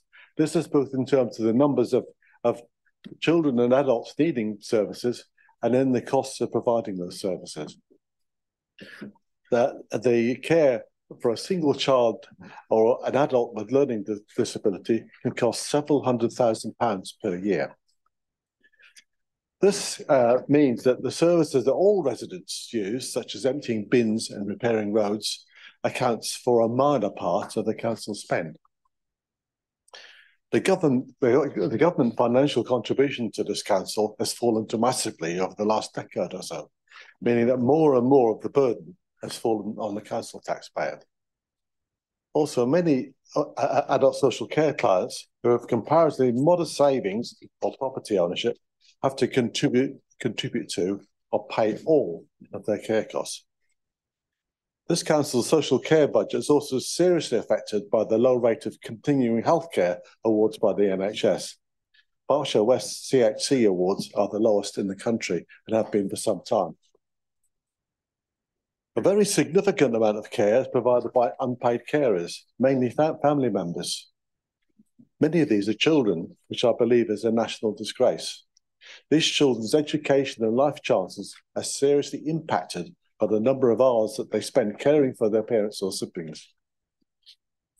There was a commitment from the Johnson government back in 2019 about reforming the funding of social care, though this is largely about reducing the financial burden on clients and their families. However, nothing concrete has come from this.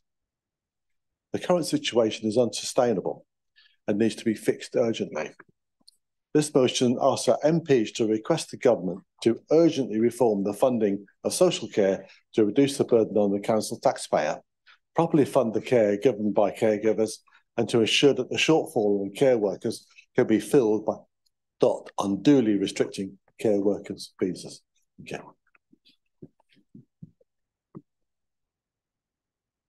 Thank you. So we will move into open the debate. So those wishing to have questions or comments. Councillor Abs. Yeah, thanks very much. And Alan, thank you very much for bringing the motion forward. It's something I said I would do at the previous meeting, but you've beaten me to it, and I'm grateful that you have, because until we get funding reform in this area, we're all kind of wasting our time a lot of the time. So thank you very much for bringing it forward. Thank you. Are there any further questions, comments? No? Wonderful. Thank you very much indeed. So I will now ask asking Councillor Heather Codling to speak. Yes, thank you, Chairman. This follows neatly on from previous debates about the high needs block. The costs are going up incredibly. The number of children coming through with additional needs. There is just such huge pressure on our budgets, and I would just like to support this motion. Thank you.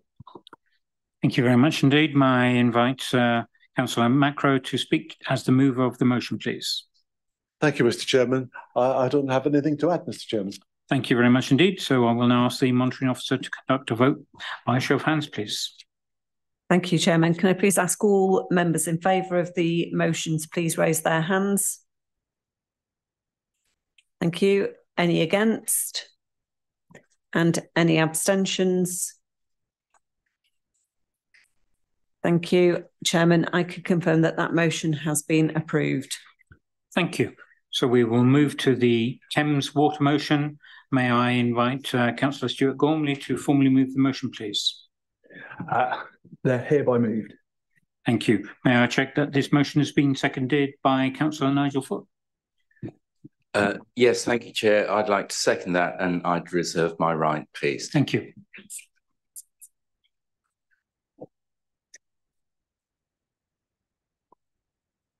Fine. I advise that the Council will debate the motion. This evening in order to facilitate the discharge of business in accordance with the procedure rule 12.6.3. So I invite Councillor Stuart Gawley to speak to the motion, please. Thank you, Chair. Let me just start by saying a few things. Hayley, David, Ian, Lynn, Dawn, Malachi, Martin, Joe, Neil, Clive. Just some of our residents that have been living with extreme foul water sewer flooding for months and not for the first time. Newbury, Shaw, Stanford Dingley, Great Shefford, East Garston, Bucklebury, Eastbury, Lambourne, Upper Lambourne. Just some of the places across West Berkshire that have been affected by foul water sewer flooding for months and not for the first time. The Kennet, the Pang, the Lambourne, the Winterbourne, the Thames. Just some of our rivers and waterways that have had to survive foul water sewer discharges for months and not just for the first time. Can you see the pattern here?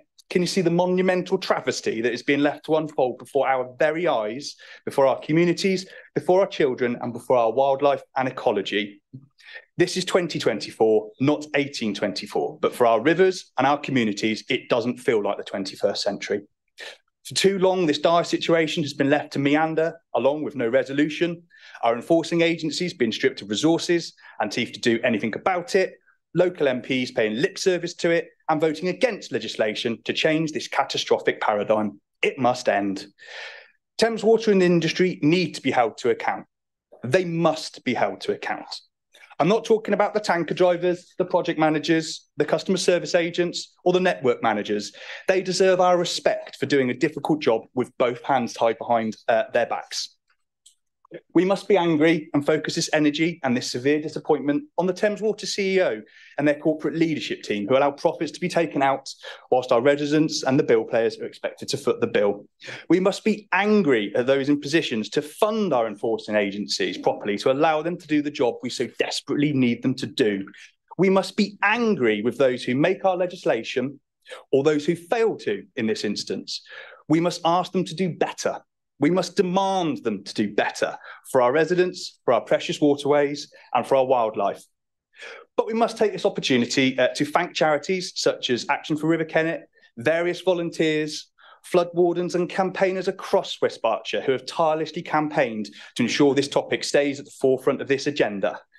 We all have a part to play, and I want to be able to ensure we as a council play our part to enable and facilitate work that Thames Water and other partners need to do to restore the health and security of our waterways, our communities and our residents. Whilst I and others have had informative meetings with Thames Water stakeholders, they lack the distinct commitment that this situation will be improved in the timescale it so desperately needs.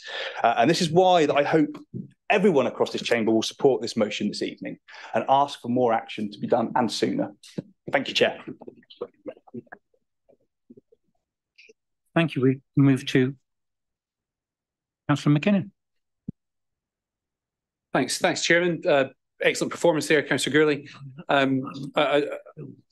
Some of what you said is not correct, but really, I'm just very concerned that this is the way that the council's going to be doing business from now on. Do you guys need to do a motion to council before you do anything? If you want to do it, you're in control. Get on with it already. Lambourne Parish Council wrote to Thames Water last week. Get on with it. Do it. Thank you. Have Councillor Barnett. Thank you, Chairman. Members, I'd just like to remind Councillor Gawley, it was quite helpful listening to the various parishes that you mentioned. Unfortunately, you overlooked Mill Lane, Newbury, Bishop's Green on the West Berkshire side of the A339, and also Crookham South. They need to be added to it. Thank you very much. Thank you. Councillor Culvert. Thank you, Chairman. I very much welcome this motion, and I'm pleased that you're suggesting that we should contact the CEO and others. We've put forward motions in the past where we've suggested this, and we've been told it's not the role of the council to do those things, and I think it is, so I very much welcome this. I would also like to thank all of the flood wardens, Pang Valley Flood Forum, Lambourne Valley Flood Forum, and the Newbury Flood and Drainage Group. And I know there's a new group that's been formed in the Lambourne Valley in recent days, specifically looking at sewage. I'm flood warden for East Ilsley. We have raw sewage in the streets at the moment. We have toilet paper, we have sanitary towels, we have condoms on the streets, and it absolutely stinks and it's disgusting. And privatisation of water companies has been an epic failure. It should never have happened, and it needs to be renationalised. There are rumours that Thames Water will go bankrupt in April. Good. The sooner it comes back into public ownership, the better. And then we will have democratic control. And as we all know as councillors, this is a problem we face regularly. Things like social housing, we've got no control over sovereign. Things like this, we've got no control over Thames Water, and we need it. We are democratically elected, and our residents come to us and expect us to be able to help them to get solutions to problems, and we can't on so many of these issues. We should not be living with this sewage on our streets. Absolutely disgusting. I've been to Public Protection this week, and I've asked them for some information that we can give to members of the public about the health risk. I've asked today for one of the streets in Hampstead Norreys to be closed because cars are driving through at speed and they're sending sewage onto people who are walking past, walking their dogs. The largest shareholder of Thames Water is a Canadian pension company, and I doubt very much that they give a toss about what's happening at the moment in West Berkshire or anywhere else across the Thames Valley area.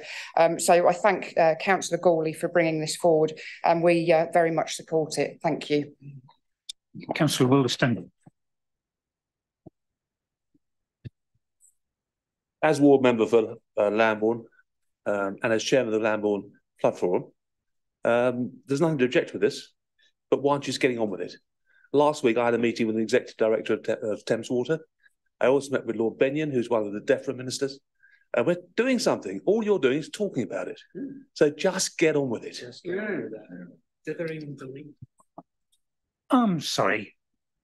I'm going to have to intervene here. I did explain that I look at this as a discussion point, and we're not here all the time for the executive.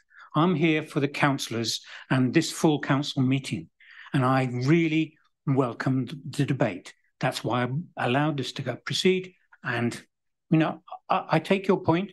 I've heard it several times. Thank you. It's noted. Councillor Vickers, Tony Vickers. Chairman, thank you. Really following on from what you've just said, it's to Councillor McKinnon in particular, but to a significant chunk of the main opposition. What we are doing by having these motions debated in council is showing our public the leadership, generally speaking, across the council. It's not just with these votes, although we can do everything with the system that we have, the executive system.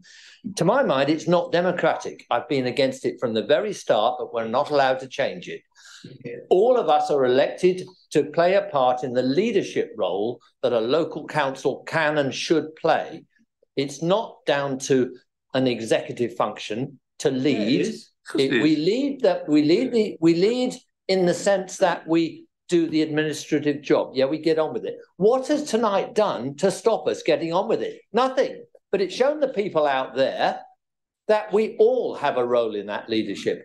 And I'm blown if we should carry on with this forever without giving this more of a try. And I'll be very interested to see what the reaction is of the public to the way we have changed the way this council performs.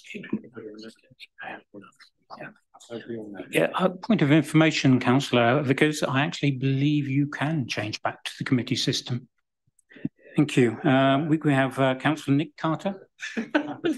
Thanks, Chairman. I'd second it. I wasn't planning to talk. It was just probably about the fourth mention of the just getting on with it. I'm new to this, so I could have this wrong, and I have made a couple of mistakes before, I'll be honest. Parish councils, I understand, can't just write to Thames Water.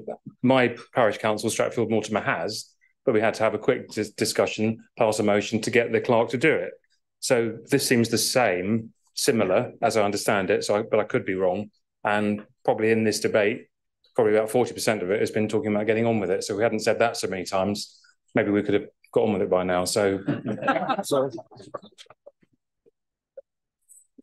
Thank you, Councillor Carter. We have Councillor Abbs. Yeah, I obviously don't want to kind of dwell on this, but I'm finding it a little bit hard to accept the positions of Councillor Vickers and others saying, oh, yes, I'm really interested, including yourself, Councillor Cotton. It's really interesting to have debate. There's only one thing we haven't debated, and it doesn't happen to be a Lib Dem motion.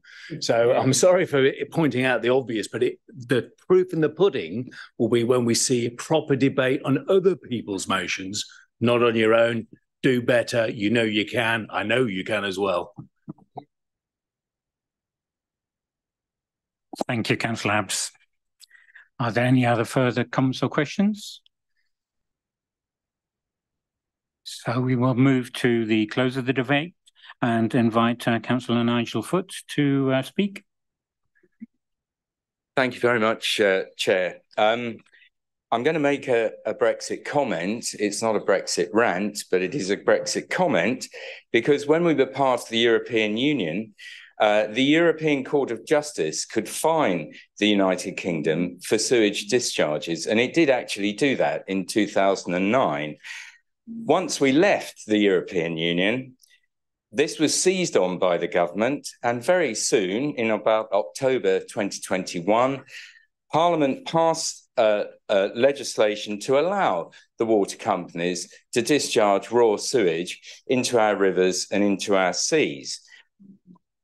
Over 250 Conservative MPs voted for that motion, including the MP for Newbury, Laura Farris, and I think that should be borne in mind.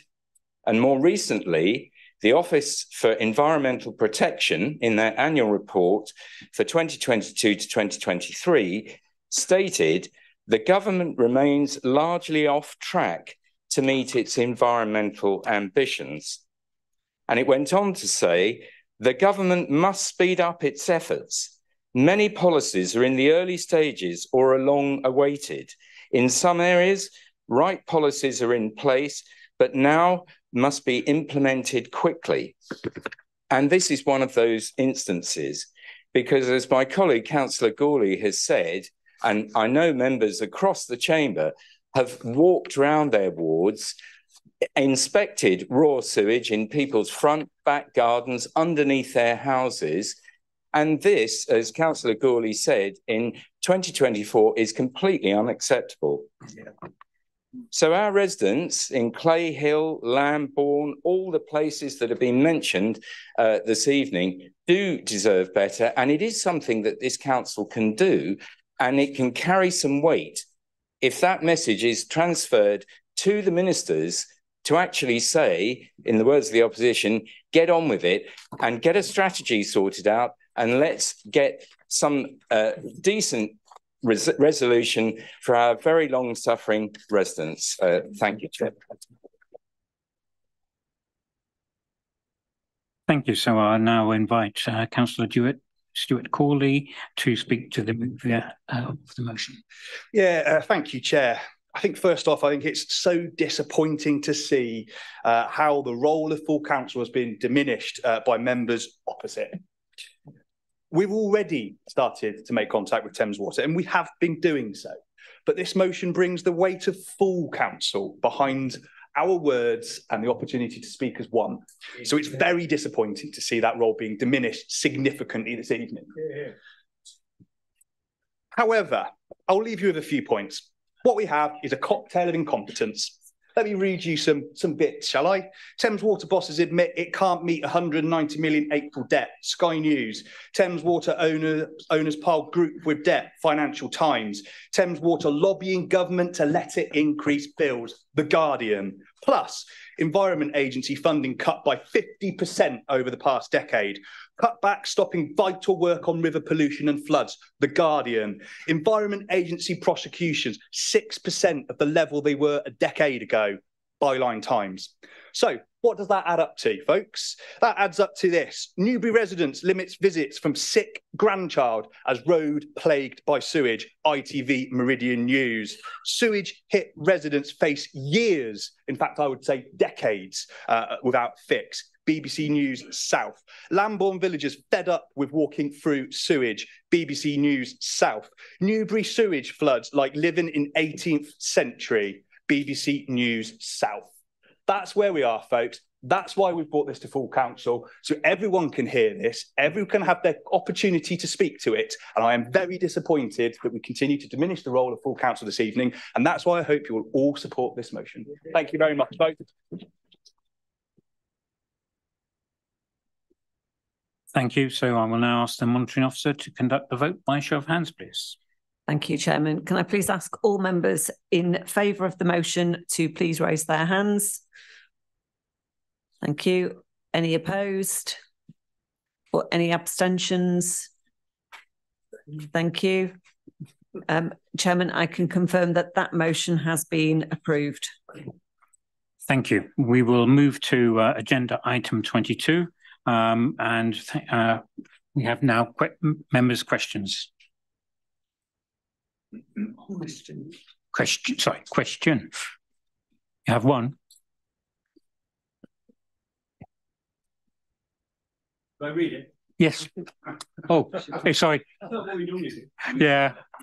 My apologies, Councillor. My apologies, Councillor Bowick. You're quite correct. Thank you. So, as presented on the screen, and we're asking for answer from Councillor Brooks. Before I answer this question, thank you for good debates this evening. Very important debates, essential they came here and were fully debated, apart from one which we referred. Councillor Burke, the leader and now myself have been involved in a series of meetings with other local authorities over the last 9 months. Been going on almost since we took over. I understand that previous council leader before May last year also attended some of those meetings to enable the Berkshire Prosperity Board to be set up and receive the funding previously received by the LEP. The Chief Executive and I have kept the executive members updated, and the Chief Executive tells me that he has kept the opposition party updated on this quite substantially as well as it's come into being. The Berkshire Prosperity Board, when formed, will be agreeing a set of themes to help deliver our ambitions across the whole of Berkshire. We're at the very early stages of discussing how to develop and progress these themes into specific delivery plans, including setting up a business board. You've heard earlier in the evening, as I brought the report forward, how we were establishing this. It's been agreed by the Berkshire leaders that all our constituents members will be updated when these delivery plans are developed further. And I'll give it an extra assurance that I'll make sure, assuming I remain in this position, I will make sure that the Prosperity Board reports back here a great deal more than your LEP, Local Enterprise Partnership representative, used to report back. I'll do better than that. And I'll remind you, it was Councillor Alan Law for several years, and we heard very little about it in this chamber. We're going to do better than that. Have you got a supplementary, Councillor Byrne? Thank you, Deputy Leader. Of course, Councillor Alan Law is not here to respond to that. So I'd like to make that clear. Thank you. I'm pleased to hear you committing to report back, Councillor Brooks. Very happy about that. Government issued guidance on the 4th of August and a letter to the local authority leaders went out at the same time. LEP funding is going to be withdrawn next month. The equivalent announcements have already been made by, I think, everybody but us and Slough. And I just wonder, why are we so far behind the other authorities? I don't think we're behind at all. I think it's no, we're not. No, we're not. It's all look. I was at a meeting where this got agreed by the Berkshire leaders only about 3 or 4 weeks ago. Crikey! But we've met as soon as we can after that meeting with the Berkshire leaders, with the chief executive, sat in a room and said, "This will work. Now take it back to your authorities and get it approved." And that's what we're doing. We ain't late on this at all, Councillor Bowick. I can tell you that. Thank you. Right. And on that final note, and enthusiasm and debate and discussions, I thank you very much for all your attendance and your contributions to the meeting. And I therefore close it at 9:90, so we call it. Thank you very much indeed. Thank you. Please rise for the Chairman of Council.